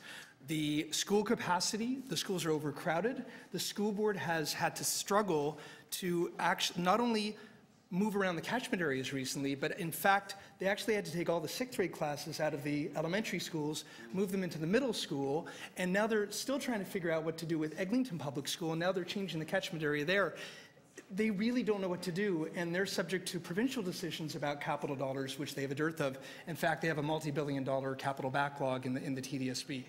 So it doesn't stop there. You could look at transit. Every public meeting we have, and in our plan, it says you should be intensifying along the subway line. Theoretically, that's a wonderful idea. The problem is that the line one, the Yonge line, those of you who use it will know, if you're at the platform in the morning or afternoon peak hours, you're typically waiting 1, 2, 3, if not more, trains that go by before getting on. And once you're in there, you're like squeezed in like a sardine. And then there's delays, as we all know, and all these issues. So you don't know practically if you're going to get to work on time or school on time. And then many people understandably select to use a car because the subway isn't reliable. And there's been many years of inaction up until recently to actually move forward with the relief subway line. So pipes and wires are concerned too, as Lou was saying earlier about sewer capacity. There are concerns about electrical capacity. And we've needed this secondary plan review for a long time. I also want to acknowledge, by the way, I kind of just alluded to and I referred to the associations, but I want to, everyone from the Republic Residents Association to Sarah, to Fontra, and I could go on and on, like all the different associations in the area, they haven't just been sort of at the meetings, they've really been involved in a lot of the detailed policy discussions. They are, in many ways, co-authors of where we're going to go. Now, what we've heard recently from, if I call them co-authors, from residents in part of my ward in the northeast quadrant, northeast of Yonge and Eglinton, is that while there may only really be a couple of soft sites left, given the amount of development in the area in recent years, there's a significant concern that even if there's only a couple places, that this will further exacerbate the impact and quality of life that they've experienced, and already a dearth of services and green space and et cetera. And they don't believe that that is acceptable. And that's why I think it's incredibly important to go back to the community and have a meeting, as we're discussing. You're going to see a motion soon, to do that, and then to understand, you know, what they would support and what they think is reasonable, while also balancing our need to make sure that we have strength within this policy so it isn't successfully appealed by a developer. So we need to kind of arrive there and then come back and get something passed next month. I also want to add that we are starting to, you know, while we acknowledge all the problems, we're starting to incrementally push back. So, you know, we as a community led the fight to abolish the OMB, and the government listened to us. And now we have a new body, the Local Planning Appeals Tribunal. The proof will be in the pudding to see sort of how it rolls out. But the reforms that are part of that are significant and critically important. We also fought to get the secondary Councillor, plan. well, I asked you to Are you ready with the motion? Yeah, I have. Okay, so I have to, if I didn't put some qualifications on it, okay, I'd miss the vote tonight in the election. Allow me, if I may, just to conclude by saying this. What I want to see as part of this, and I wrote a letter to committee to have staff consider this, is while we're debating about the heights, somebody said earlier, let this not be a kind of community versus community kind of issue. No, we are one community. We are Yonge and Eglinton. Anything that happens in a neighborhood in Yonge and Eglinton impacts the entire community. I think we need to be looking at holding bylaws on new applications to actually give real time for the infrastructure and social services to finally meet the pace of development that's already happened. So rather than haggle over 10 stories versus 80 stories, we should actually have a pause to allow for the services to keep up with the growth. And I think that's where we need to go as a community. Thank you. Thank you. Councillor Robinson. Thank you very much, Mr. Chair, and I want to start by thanking staff for their extensive work, particularly Paul Farish and Cassidy. I also really want to thank the constituents and the deputants that came out today, some of them on very short notice, some of them who just really learned about this last night, and one gentleman had to leave because he couldn't stay all day. But he just literally found out about this last night and then made his way to City Hall today. So I thought they made excellent presentations. It can be a very intimidating setting to speak here, and they all did a great job. I think Vesna spoke about the real emotion of the neighborhood, and where she displayed the fact that people feel it's not livable, it's a concrete jungle, it's even affecting people's health. So that's how far we've gone in the Yonge Eglinton area. I also want to, just before I forget, thank Councillor Shiner, who has been, as the chair of this committee, a huge support to all of us, particularly me. I think I've driven him crazy since this report was released. And he's been very generous with his time and his consideration of a public meeting, which he will be moving on our behalf. So I'm very grateful to Councillor Shiner and his ear. For years, I've been talking about, close to 8 years, a moratorium in this area. I had many conversations with our chief planner, our former chief planner, Jennifer Keesmaat. I spoke about it at executive, at council. We are in desperate need of a catch-up in this area, a pause, a breath. It has been unprecedented, the level of intensification in the Yonge Eglinton area. And I've also spoke many times at council is that there isn't a blade of grass for people to enjoy, or even for your pets to do their business, pardon my language, but it's becoming desperate. People are describing it as a massive construction site that was once one of the most desirable neighborhoods in Toronto. People are describing it as they're choking on their way home and their way back because of the dust and the concrete and the trucks parked all over sidewalks, which I also spoke about at licensing committee once. Trucks parked all over sidewalks, impacting pedestrians' access. It's been a really unpleasant time for this neighborhood, and coupled with the talk about the water pressure and the lack of parks and green space and public realm, also the big elephant in the room is the Yonge Line, Line 1. And the issues on Line 1 are capacity and reliability issues. And last week, I had a resident contact me and say they waited 6 trains in the morning to get down to Bay Street. 6 trains. Then you get on, and I've talked about this multiple times at committee and at council, and you're like a sardine. And it's stop, start, stop, start, stop, start because of the ATC, the Automated Transit Control Signaling System, that was promised to me at a public meeting by Andy Byford in 2017. That clearly isn't going to happen, and I understand there's now disruptions, further disruptions with getting the ATC in place. But you're lucky to get on. When you get on, you're squashed, and when you're on there, it's stop, start all the way downtown. People are beyond fed up. So that's why in 2015 I moved a motion on infrastructure, just because of these issues, along with the other things that have been cited, including schools and community centers, but simple things like water pressure. I'm very concerned about that one aspect, let alone all the other major aspects around transit. So I've had a great opportunity to speak to some of the residents in the area. They feel like there's a bit of a bullseye on their back. We heard that today. They want to know why there isn't better distribution. I guess the thing that we'd really like to see happen, and I understand hopefully will happen if you as a committee will endorse it, is another public meeting. Because we heard from people today that the upzoning that took place in the last few months was not something that people are really aware of. And as I said, there's people who are just learning of this exercise in recent days. So a public meeting is very critical because there is still significant work to do on this report. We must address the parks. We must address the green space to make it livable. And as I said in my questions, incrementally, we may see some green space and public realm, but if you look at the phased-in approach and the need for the development to happen before the green space happens, we're still in this horrible interim space where we're not really dealing with the concrete and the lack of livability. And then lastly, of course, the heights are of great concern because of sunlight, shadow, and again, I will use the word livability. I can't use it enough. So I want to again wrap up by saying thank you very much to the residents who came down. They have literally been here all day to let people know what's happening in their neighborhood. And I think this was a very valuable exercise today. So thank you to the committee for listening. Thank you. I have a number of motions now because we're coming into committee. So what I'd like to do is to place them up on the screen, allow them to be scrolled through.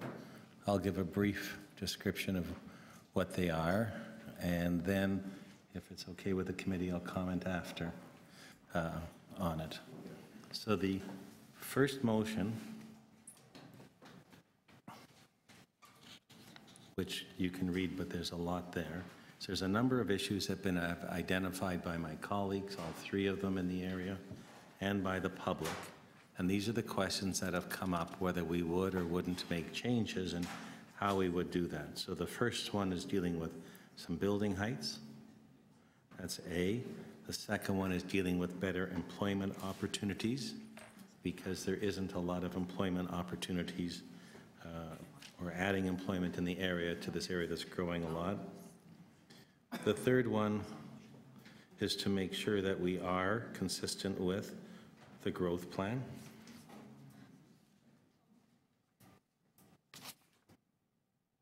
The fourth one is to add in building heights in meters, so we actually know what a building might be, because there is a difference between a residential, a commercial, between all different ways that buildings are developed, so I think it's appropriate to have that.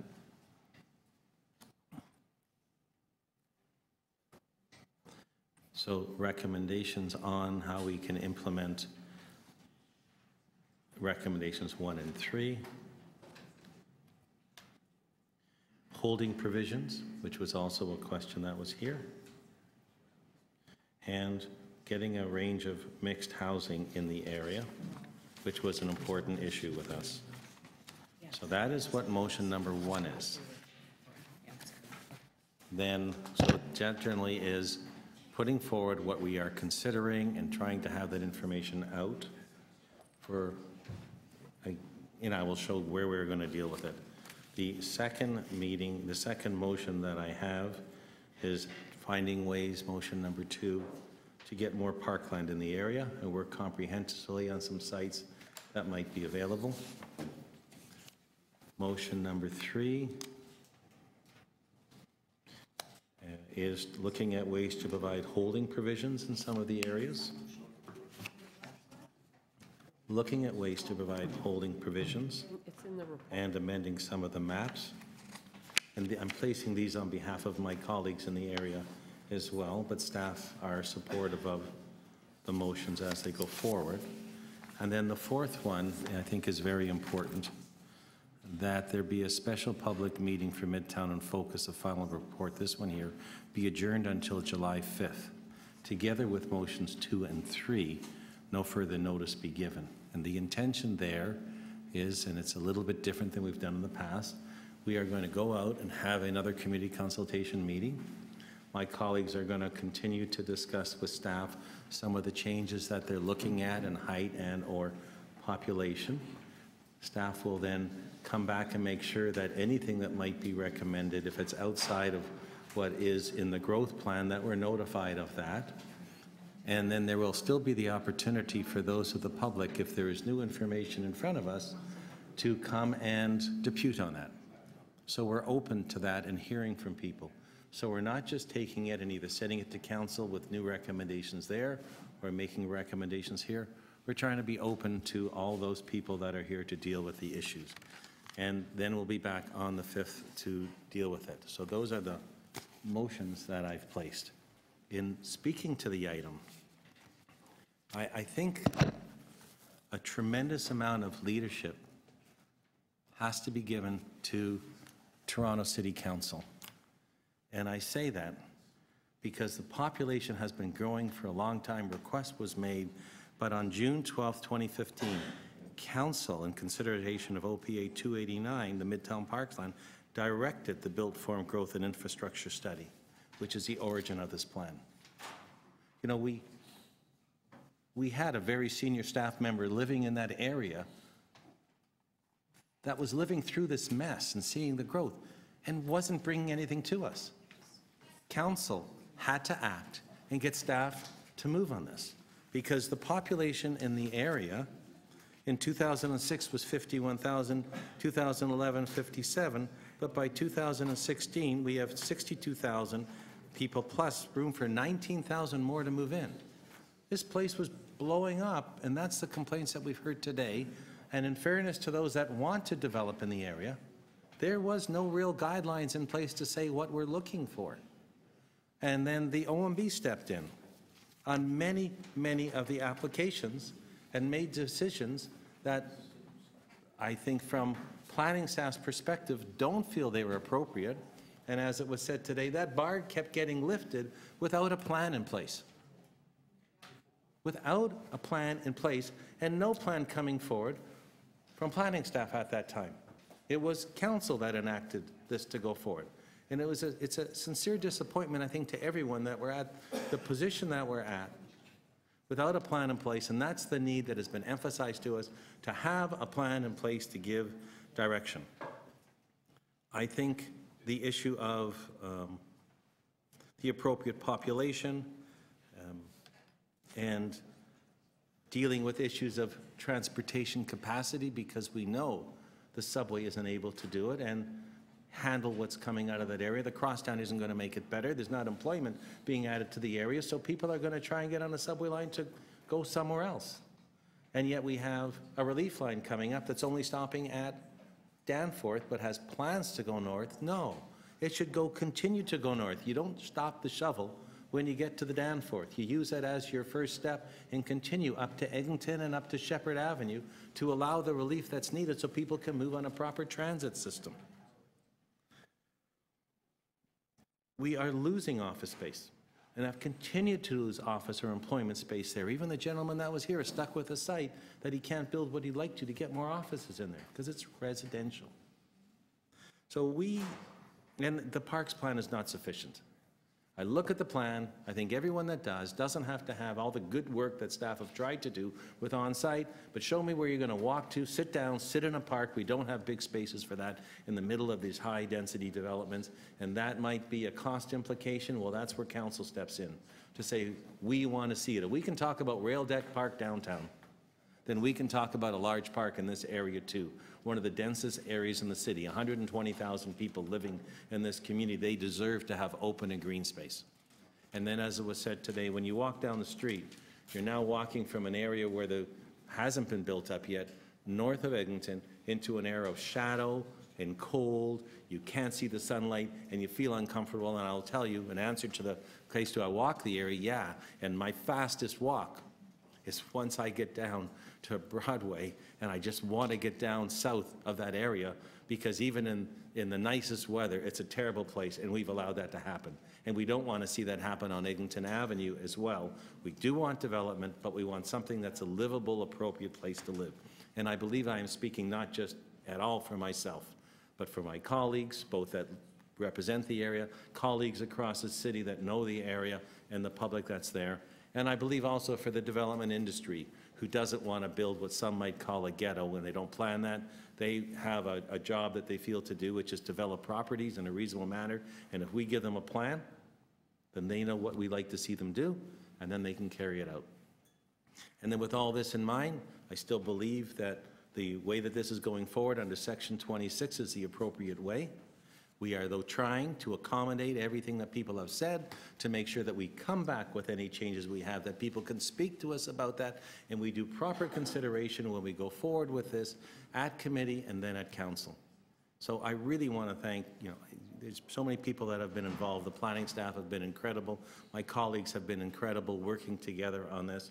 I think we've gotten to a great point, and I hope that on the 5th of July, we can take this to the finish line and send it on to council and have a plan in place that everybody will be happy with. I have a... The committee meeting? The community meeting. I've come before, so if I can, I will come again. You have a question for the mover. I wonder... I'm a non-member of the committee that I don't have to allow. I wonder if you know the appreciation that I think all of us have for the really thoughtful way that you worked with all of us to arrive at a place that I think is going to be incredibly constructive, and I really appreciate that on behalf of the community. Thank you. Well, then I'll have to let you say that. Thank you. Thank you very much. So, Madam Clerk, if there's no other questions of myself or anything, what do I do now? I vote on one? So we vote on one. All those in favor? Any opposed? That is carried unanimously. Now I vote on? Now I vote on motion 4, which is to have this at the special public meeting. All those in favor? Any opposed? That is carried. And now I'm deferring the other 2 motions until the next meeting, but our motions are public for everyone to see. And I really want to thank again everyone for doing this. We have gotten through. We have 2 more items. So please, I need quorum in the room, and those people that want to talk about this, please do us the favor of going outside so we can continue with the last 2 items. So the next item that we have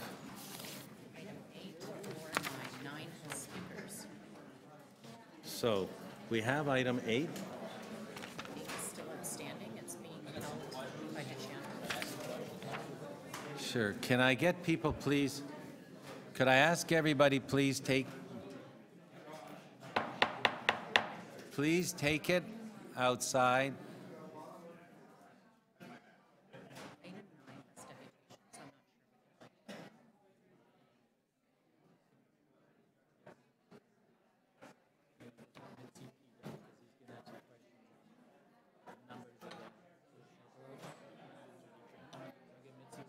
Sorry, I have to ask again, Councillor Matlow, Councillor Robinson, please.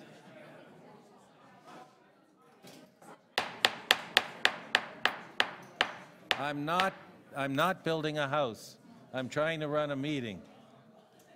Could I get staff as well? Mr. DeSorcy and others, could you take it outside? I really need to have the meeting go on. We are very short of time. We've done a great job getting to here, and I'd like to really get finished. So, we have 2 items left, the green standards, and we have before that the item on the shelters. There are some questions on the shelters of staff. Councillor DiCiano, did you wish to ask some questions? I did, thank you. So just so I understand from reading the report, there are a series of issues that stand in the way of finding potential suitable sites for shelters. So this report is asking us to go out for public consultation with essentially 2 recommendations. That is the 250 and the 80 meter requirements. Is that correct? Through you, Mr. Chair, at this point, there are no recommendations related to those 2 items, the 250 meter separation distance and 80 meters back from a major street. The report speaks to options for both of those, different ways we could look at that, and that's part of going out with the consultation and getting that feedback. Right. So when the public consultations occur, you will be asking the public for their advice or their concerns on those 2 issues. Is that correct? Through you, Mr. Chair, yes, those two performance standards currently exist in the zoning bylaw. Right. So we'll be seeking input on that or varying them. Okay.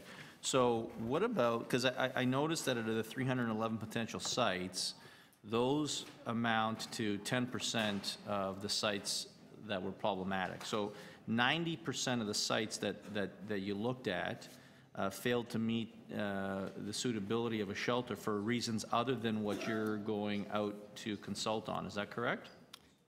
Through you, Mr. Chair, yeah, my calculation was around 12 or 13%, but that's generally correct. I would just add through the chair that happened to be the bundle of sites they were looking at that point in time. Right. So it's more of a general reflection that we're looking at the performance standards in a way that doesn't frustrate future site selection options. So there's not going to be any discussion in the public consultation meetings to revisit, let's say, zoning for temporary zoning in employment areas? Through you, Mr. Chair, no, the purpose of this report's quite specific. It relates to these two performance standards. Okay, so given that it's only these two performance standards, and we have a crisis now, and we're not in 90% of the sites that may have potential, we're not going to try and solve the problems around those sites. How does this help solve a crisis, considering that it would come back next year? When by next year, if people don't have shelters for the winter time, we're in a problem. Through the chair, municipal shelter staff are here and maybe want to comment on that. I would just generally say that we've considered that matter, and in the context of sites that they're currently looking to set up, the zoning is not an immediate frustration, so we do have time to consider implementing council's goal into 2019 and come back after we do the consultation with recommendations on these two performance standards to put council in a position next year to choose the next or make decisions on the next tranche of sites, knowing that they have also considered whether or not council wants to make the zoning more permissive and make that search a little more straightforward. So do we not have a timing issue with respect to having to find sites now? Through you, Mr. Chair, we have the sites we need for 2018. Okay. We are continuing to search for sites that we can open in 2019. Of course, we need to find those relatively quickly if we're going to open them in 2019. We would welcome any latitude on, on being able to find as-of-right zoning, but working with our colleagues in planning, we know this is a contentious issue, and we see the benefit in doing a public consultation process to make sure that we have an opportunity to hear what communities think. So I'm just confused how this report or this process helps you identify sites that you need to identify for 2019 this year, when it's not going to come back to early 2019. Well, we'll continue to look for sites. It often takes us several months to complete the due diligence process. So if we identify sites that may be approved based on some latitude on these performance measures, we can continue to pursue them and hopefully early in 2019 be in a position to be able to close on those sites. So you would go out and look for sites based on certain performance standards that have not yet been approved by council? Well, the process at the moment is that we don't pursue sites that don't meet these performance standards. I think if we found ourselves in the position that the site was good in every other way, except for not meeting one of those performance standards, we would continue to do the due diligence process until such time as we were able to close on a deal if we were given that opportunity based on the zoning requirements. Okay, thank you very much. Councillor Perks, you had questions? Yes, nothing in this report slows down any of the work to find a shelter that we're currently undertaking. Is that correct? Well, again, I've asked a question, Justin, you asked yours. Just be patient. You can we're trying to work with shelters to identify, once sites have been identified for potential lease or acquisition, identify any zoning constraints, and the report gives some breakdown on so far what they've found and what those zoning constraints might be for some of them. Some of them are as of right. And we've identified that loosening up the zoning as a potential way to help find more shelter sites. So that's in part the motivation for this report. I understand. I just want to make sure that if we approve this report, we don't interfere with any of the current searches for shelters. I don't believe so, no. And we always have the option of committee of adjustment on a performance standard in the meantime if something came up. And my next question is, if we are running out of places to put shelters, and I think that's a reasonable thing, and we do believe that part of the solution to that problem would be to loosen some of the zoning and performance standards requirements, going out and doing consultation now making that change easier in that we can demonstrate that we've done public consultation on it. Well, absolutely, and we wanted to, much in the way that we've had other reports here even today on zoning parameters for different housing types, dwelling rooms, official plan policy. Our practice is to take it out and do a consultation so we can come back and have our advice to you after we've considered what the public has had to say about it. And if we didn't do that, we would be vulnerable to people saying you never consulted on change. Never consulted or tried to rush it. Very good. So on the one hand, this doesn't slow anything down, and on the other hand, this makes expanding the number of potential shelter sites move more smoothly and more quickly. We believe so, yes. Thank you. Thank you. Councillor Campbell. Does this report, does it refer to permanent shelters or the sort of temporary accommodation, the respite locations? It's, from a zoning point of view, it's a municipal shelter, so that's the definition. It would capture the notion of respite, and building official is here, wants to comment on that, but that's the definition that we're working with. So from a sheltering support and services standpoint, I know the mayor was talking about some of the definitional problems. People don't know what a respite is, there's temporary respite and so on. What's the facility that's going in Ward 4, that's not really a shelter, that's a respite, but what we call a respite, is that correct? Through the chair, yes, Councillor, we have in the last few years developed a different service model called respite. It often doesn't fall under the category of municipal shelter, although the sites that we're looking at for the temporary structures are approved for municipal shelter locations. Right. Okay. I can speak to you offline afterwards, but okay, thank you. So can I get into page 4 just to understand the impact that we currently have with the restrictions that are in place? Staff looked at 311 sites, that's right? Someone say yes or no? I am the chair, so I could answer myself through the chair, but I don't think that's a great thing to do. So we looked at 311 sites. Well, technically, it's the last sentence of that paragraph says 40 are ongoing, so it's actually 271 at this point. No, we started with 311. Yes. And of the 311, the ones that are impacted by the zoning bylaw are the 27 sites that did not meet the location requirement, or the 7 sites that did not require they be no closer than 250 meters. So is it 34 sites that are impacted by this restriction?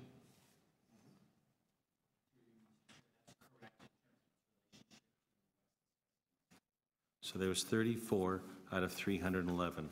Of the 34, and I had asked this when you were briefing me, but I didn't have an answer, how many of those actually could have turned out to be sites that we would have used because there are other criteria they have to meet? So of the 34 that the current restrictions don't permit without a variance to those restrictions, how many of those were actually sites that you would have green lighted? as the perfect site? Through you, Chair, it's difficult to say because the zoning requirements is one of the very first hurdles that we require a property to go through. So when it doesn't meet the zoning requirements, we don't pursue that property any further. But you went from 311 to 40 that you're going with. So you're asking that we amend or change a restriction that's in place when I don't know if it would have provided any assistance. Like you're giving me statistical numbers that don't give me a statistic that I know how I can use to say of the 34, there were 4 great sites, but we couldn't look at them. And if they were great, why isn't someone telling us that they were great? So, Mr. Chair, all I can say is that of the 311, we did not pursue 61 sites because of zoning requirements that said a municipal shelter would not be possible. So because that's our first level of due diligence, we did not pursue those sites any further. But of the other 250, you still only have 40 that you're going with. That's right. So how do I know from a statistical analysis with the information in front of me that any of those sites still would have been green-lit and that changing of the restrictions would in any way assist in finding a shelter? I'm not sure how I could answer that question, Mr. Chair. We can go back and look at those properties, although many of them are probably off the market. I think the next few months, as we are looking at properties and continuing to look at them based on these performance measures perhaps not being in place, it will give us a better sense of, in general, how many properties we could continue to pursue if those restrictions were not in place. Okay. Thank you very much. Are there any other questions of staff? Councillor Bailo? So you were asked to look at what you could do without these 2 restrictions, correct? That's why we have this report in front of us.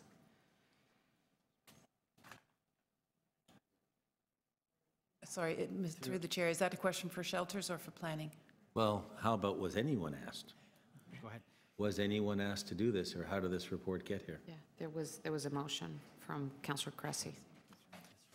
It was a request of planning to come forward with options for increasing as of right. Yeah. So why do we only have these 2 recommendations? And yeah, and how did you get here, given that out of the 300 and something properties, this only affects 27? I mean, should we be consulting on other recommendations that maybe need to be amended to Through you, Mr. Chair, the reason why it's only these 2 matters is because these are the only 2 performance standards that actually currently affect the municipal shelter definition. So municipal shelters are permitted in certain zones. They're actually permitted in most zones of the city, but they only have 2 performance standards applying to them. We're not proposing to look at where they're located in the city in terms of including them in zones where they're not permitted, but we thought bringing forward a review of the performance standards would work towards that motion of options to increase the potential to allow them in more places. It's only affecting the performance standards.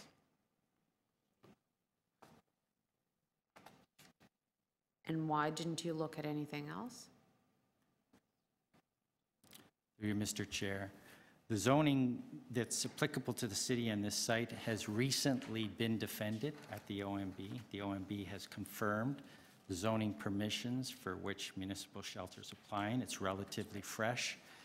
We were not proposing at this time to open up the zoning in terms of land uses. So,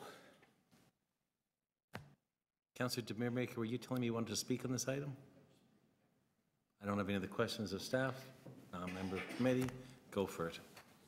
Thank you, Mr. Chair. I just wanted to speak briefly to the item as a councillor who had the first respite center open in Scarborough. with 49 beds. It would certainly been, and as a willing host, I might add, it's been an honor to be the host of that site. It's also been a learning curve. I think the as-of-right zoning permissions actually do help councillors, because if it was up to a certain number of the people adjacent or in very close proximity to where we put our shelter, they would have objected every step of the way. They would have done everything possible to slow it down, and they would have put pressure on myself or any other councillor to say, you're our elected representative, we don't want this, and you have to stop them. Some of us like to think that we have enough inner strength, moral fortitude to say, sorry folks, it's just not going to happen, it's coming in. But there is a lot of pressure and there is a lot of hostility when the public thinks they can stop something for whatever reasons, and with shelters there are many, I'll say, unfounded fears. There are some well-founded concerns as well.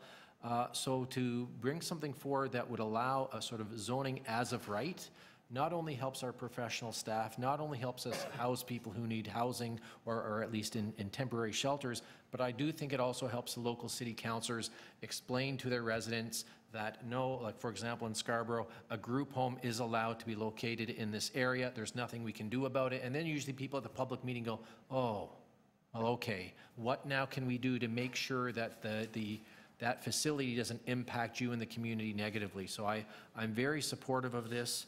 We're going to have very soon in my ward a 20,000 square foot men's shelter being built. I think it's starting this year, again, on a willing basis, and we're welcoming those folks in. I think I'm getting one of Councillor Campbell and I were out earlier this week looking at, I call them the bubbles, but another 100-bed shelter being built in my ward, which I know will be more of a challenge because it is closer to a residential area, and we will work through that together. But again, for me to walk into a meeting, as this has been in the case in the past, to say, this is allowed, so I as your local councillor can't stop it. Even if you ask me to stop it, I can't do it.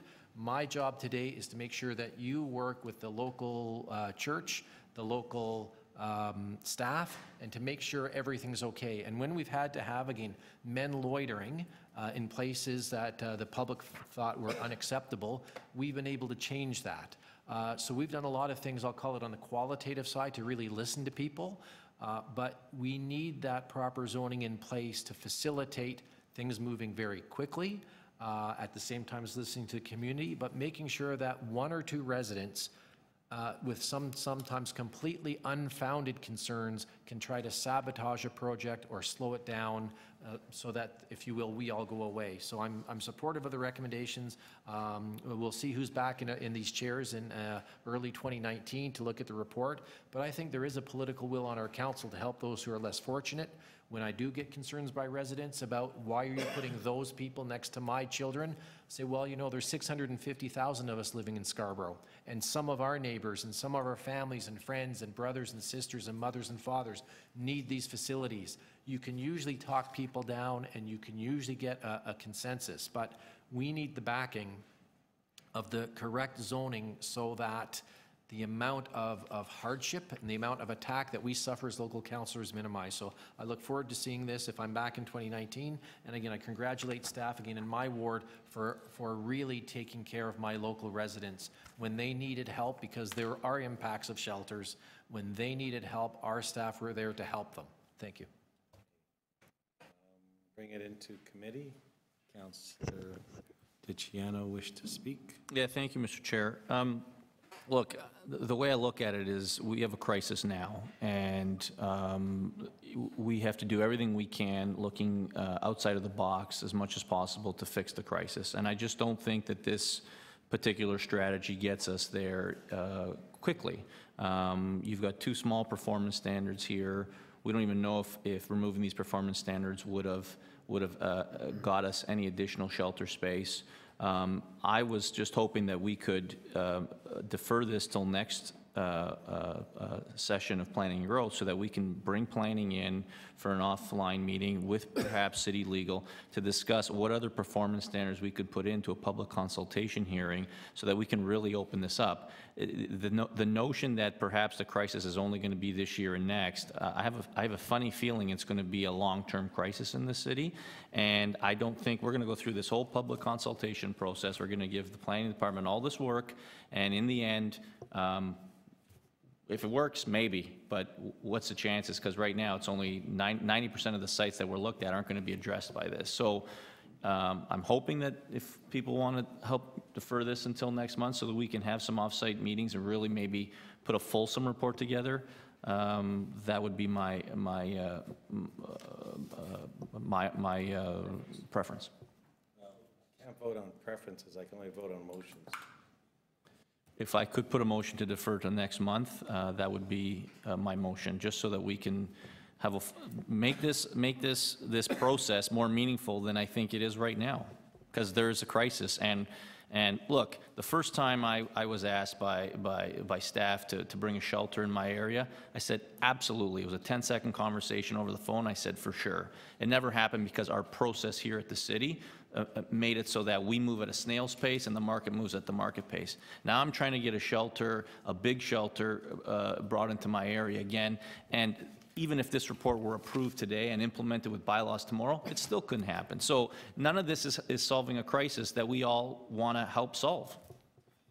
So that's how I see it, Mr. Chair. So there's a motion to defer, and Councillor Perks would like to speak. Thank you. I'd like to urge my colleagues to vote against Councillor DiCiano's motion to defer. Anytime you hear an argument that in order to move faster, we have to slow down, check your wallet.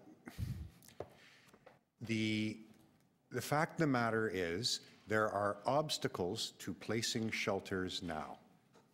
And within those obstacles, we're doing what we can. This helps us to remove an obstacle.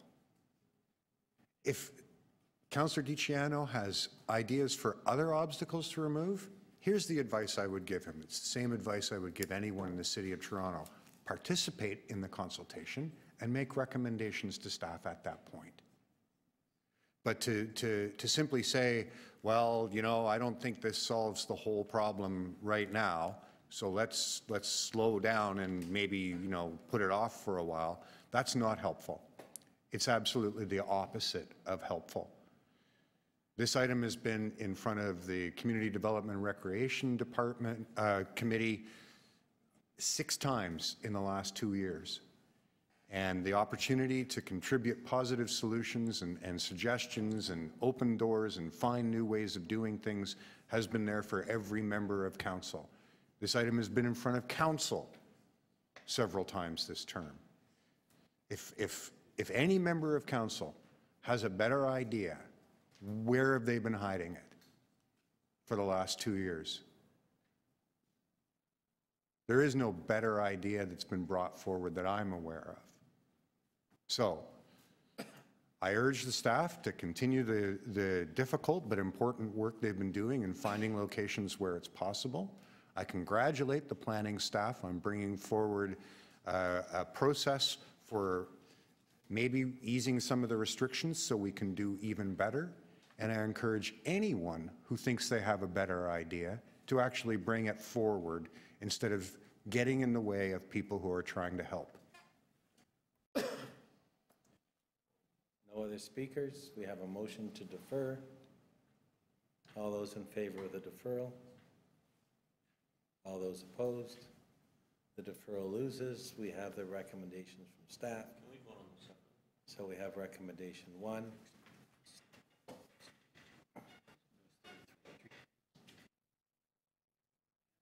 So far I have a blank screen. Sorry, it's just in the report. Oh. Recommendation 1 is planning and growth management committee direct the chief planner, executive director, city planning to conduct citywide public consultations on proposed options to increase the as-of-right zoning permission for municipal shelters. So it's the consultation part. All those in favor? Opposed? That's carried. The second part is the Planning Growth Management Committee requests the Chief Planner, Executive Director, City Planning to prepare a final recommendation report with the zoning bylaw amendment and not fall over during it for shelters in early 2012. All those in favor? Opposed? That doesn't carry. So we will go out for the consultation. What do you mean? We will go out for the consultation. What do you mean it didn't pass? What do you mean? We aren't bringing. 1, 2, 3. Campbell, DTNO, and Shiner. Yeah. Voted against directing staff to bring some recommendations to make it easier to put shelters No. in the city of Toronto. With a zoning bylaw amendment prior to consultation. That's what they did. That's right. Right here. So, the next item we have is PG 30.9, Toronto Green Standard version 3, review of potential incentives and results of additional consultations. We have speakers on that, which I think have been waiting here. We have Michael Messier from FLAP. Is Michael still here? Is Stephen Lawrence still here? I think we lost Stephen. And Paul Grolu? So, Michael, you have the pleasure of speaking for everyone. Yes. Thank you, everyone, for this opportunity. You have, I'm sure you're here for a while, you have 5 minutes? Yes. Hopefully, I'll be less than 5. First, I want to say thank you for the City of Toronto and city staff for being the first city in the world to introduce bird-friendly development guidelines and standards. Whether you understand this or not, there are cities from across North America that are following Toronto's lead. Toronto continues to lead the way in this particular issue of bird-building collisions, and I'm hopeful that I might be able to impress upon you now that with some slight improvements, you'll be producing the best standard possible. One of our concerns, and if you wish, on the back screen there's imageries here that I'm going to hopefully help you understand better what's going on. One of the revisions to the existing standard points to first surface applications of bird deterrent markers. Being set for 2022, I want to impress upon you the importance of first surface applications, because what happens with first surface applications, if you look at your standard window of transparent glass, under certain daylight conditions, you can see straight through that glass to interior spaces. But as the daylight shifts, as that daylight is more intense, that transparent glass becomes a mirror. And this is part of the problem with bird collisions with structures, is birds see the reflective qualities of glass as the real thing. So it's so important to have first surface applications. And if you look closely at the image on the left, this is the Markham Pan Am Center. It has fripp patterns on that glass, specifically designed for bird deterrents. They follow Toronto's lead in bird-friendly deterrents, bird-friendly guidelines. But if you look at the top row of glass, those bird deterrent markers disappear. And again, it's because of available daylight, being present or not, the presence of those markers disappear, and hence why it's so important to have first surface application. If we look here in the City of Toronto, 20 Wellington Street East, this is a recently retrofitted building with mirrored glazing, which has adopted the standard. What you can't see with all this reflection is, in fact, behind that glass, second surface, is a fripp pattern. It doesn't matter what time of day you're looking at that glass, you cannot see the deterrence on that glass. So it's so important, for the bird's sake, it is so important to have first surface be a part of your revised standard, hopefully before 2002. I'm going to give you examples of some bird deterrent fabricators out there. There's different techniques presently being produced, specifically products designed to reduce bird collisions with buildings. There are ceramic, digital ceramic printing on glass. There is window film treatments. There are silk screen ceramic printing on glass. And then there's acid etching on glass. These products, again, have been designed specifically to reduce the issue of bird collisions for new and existing construction. These products are available on the landscape now. And hence why it's so important, as this technology is already available, you consider having this, instead of being pushed to 2022, have it be as soon as possible, if not with your existing standard as is. There were 2 gentlemen that were going to be following me. Unfortunately, they did have to leave from 2 different companies that produce this very product. I wish they were here to be able to speak more directly on their product, but the bottom line is this product is available, And I would hope that this would give you some confidence to perhaps, instead of wait till 2022, again, have it come sooner. And that is basically my request to you to consider. If there are any questions, please feel free to ask. Are there any questions? Councillor De Beermaker. Thank you. Through you, Mr. Chair. So you're actually very happy with what the City of Toronto has done in terms of trying to prevent bird collisions and deaths in the City of Toronto? Oh, certainly. Outstanding.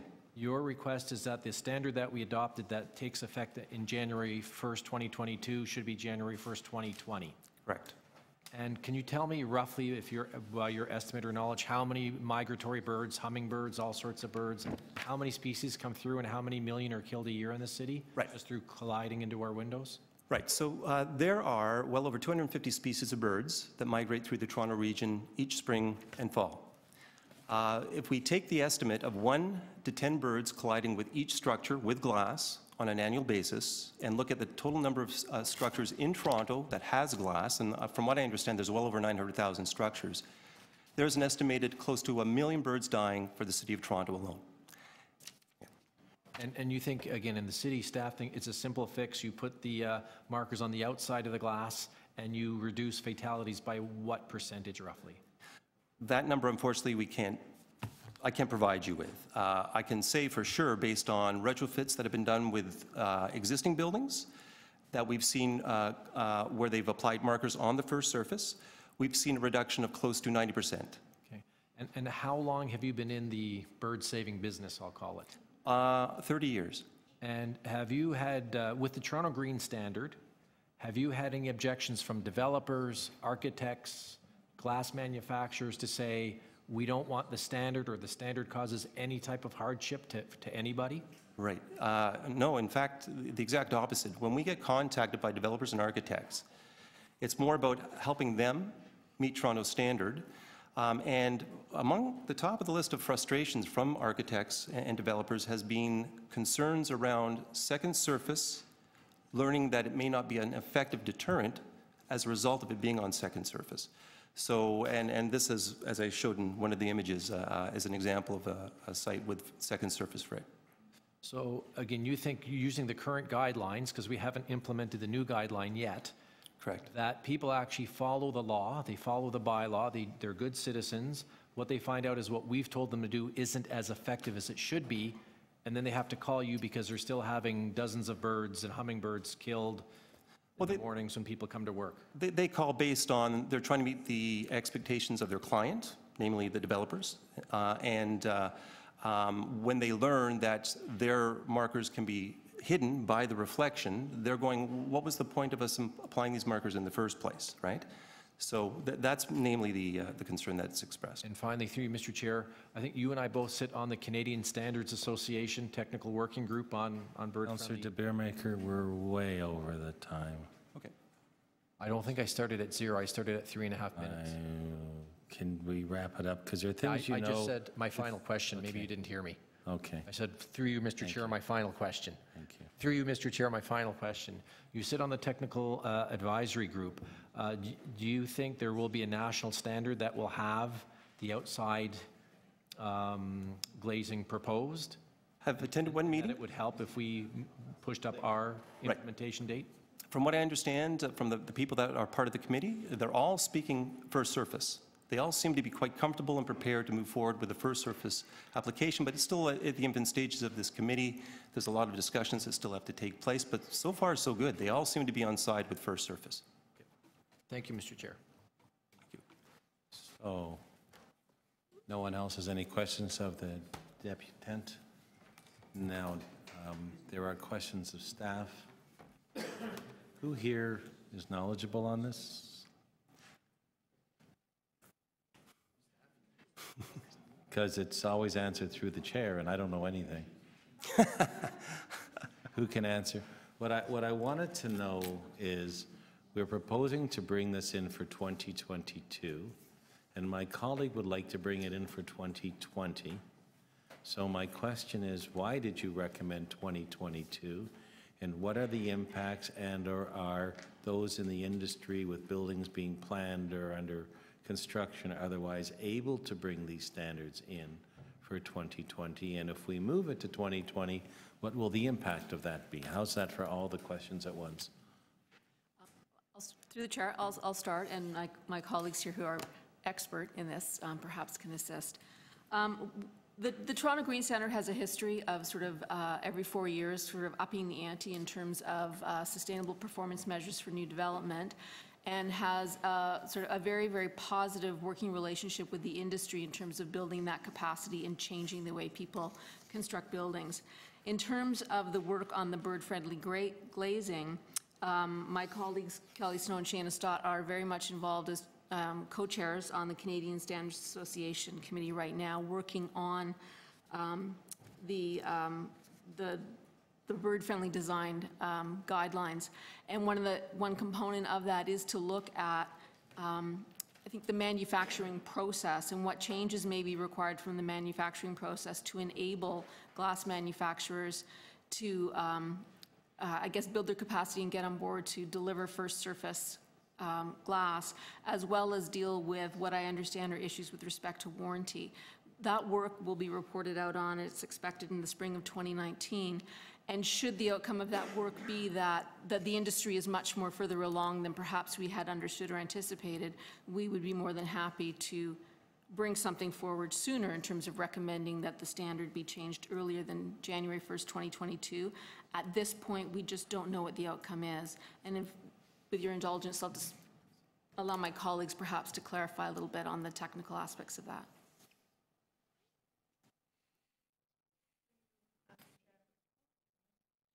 There we go, through the chair. The CSA process is a fairly rigorous process, and it will be looking at all the technical issues associated with first service. There are some manufacturers currently that are producing these products, but we're looking at, when we set a requirement, it will require a scaling up of the production of those types of products to meet the demands of the industry. For any requirement that would come in, it would start with the application date. So if a requirement was established at 2020 or 2022, that would apply to new buildings that are coming in for site plan approval as of that date. So it would allow them time to, spec the correct materials and work with their suppliers, starting with at that point in the design process. So as Sharon mentioned, we are, waiting for the outcome of that CSA process. So then, if we wanted to advance it, and you are going out to look whether CSA and the glass manufacturer can be there, instead of changing the date today, could we ask you to come back early next year to see if we can change the date, and then deal with it after you get a little more information, which would allow us to accept your recommendation for today, but I think accomplish what our deputant and my colleague would like to do, instead of just picking a date without that? I see you shaking your heads, but I don't hear anything. Sorry, through the chair, yes, that's very reasonable, yes. Thank you very much. So I don't hear any other questions of staff. I'd be more than happy to move a motion to that effect. And the motion would be to, what's my motion? I think to report back on the results of the CSA review process for the voluntary standard for bird-friendly design in the second quarter of 2019.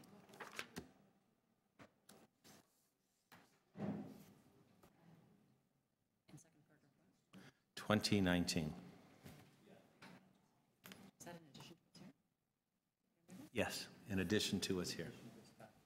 So,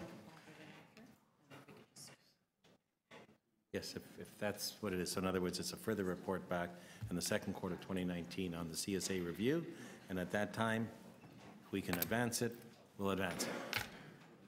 And it doesn't in any way slow down the opportunity to advance it. That's the amendment? Can we vote on the amendment? Do you have to hear it? Do you have to speak to it, Council? We're all in favor of it? Where do you want to go, man, and we want to go? Well, okay. We got the amendment. The amendment is to get a report back early 2019 on CSA's approval of it. On the amendment, all those in favor? You can't, but I appreciate it. Any opposed? Not seeing that. On the item as amended, all those in favor? Any opposed? I can do this with pleasure. Meeting is adjourned. Go out and vote.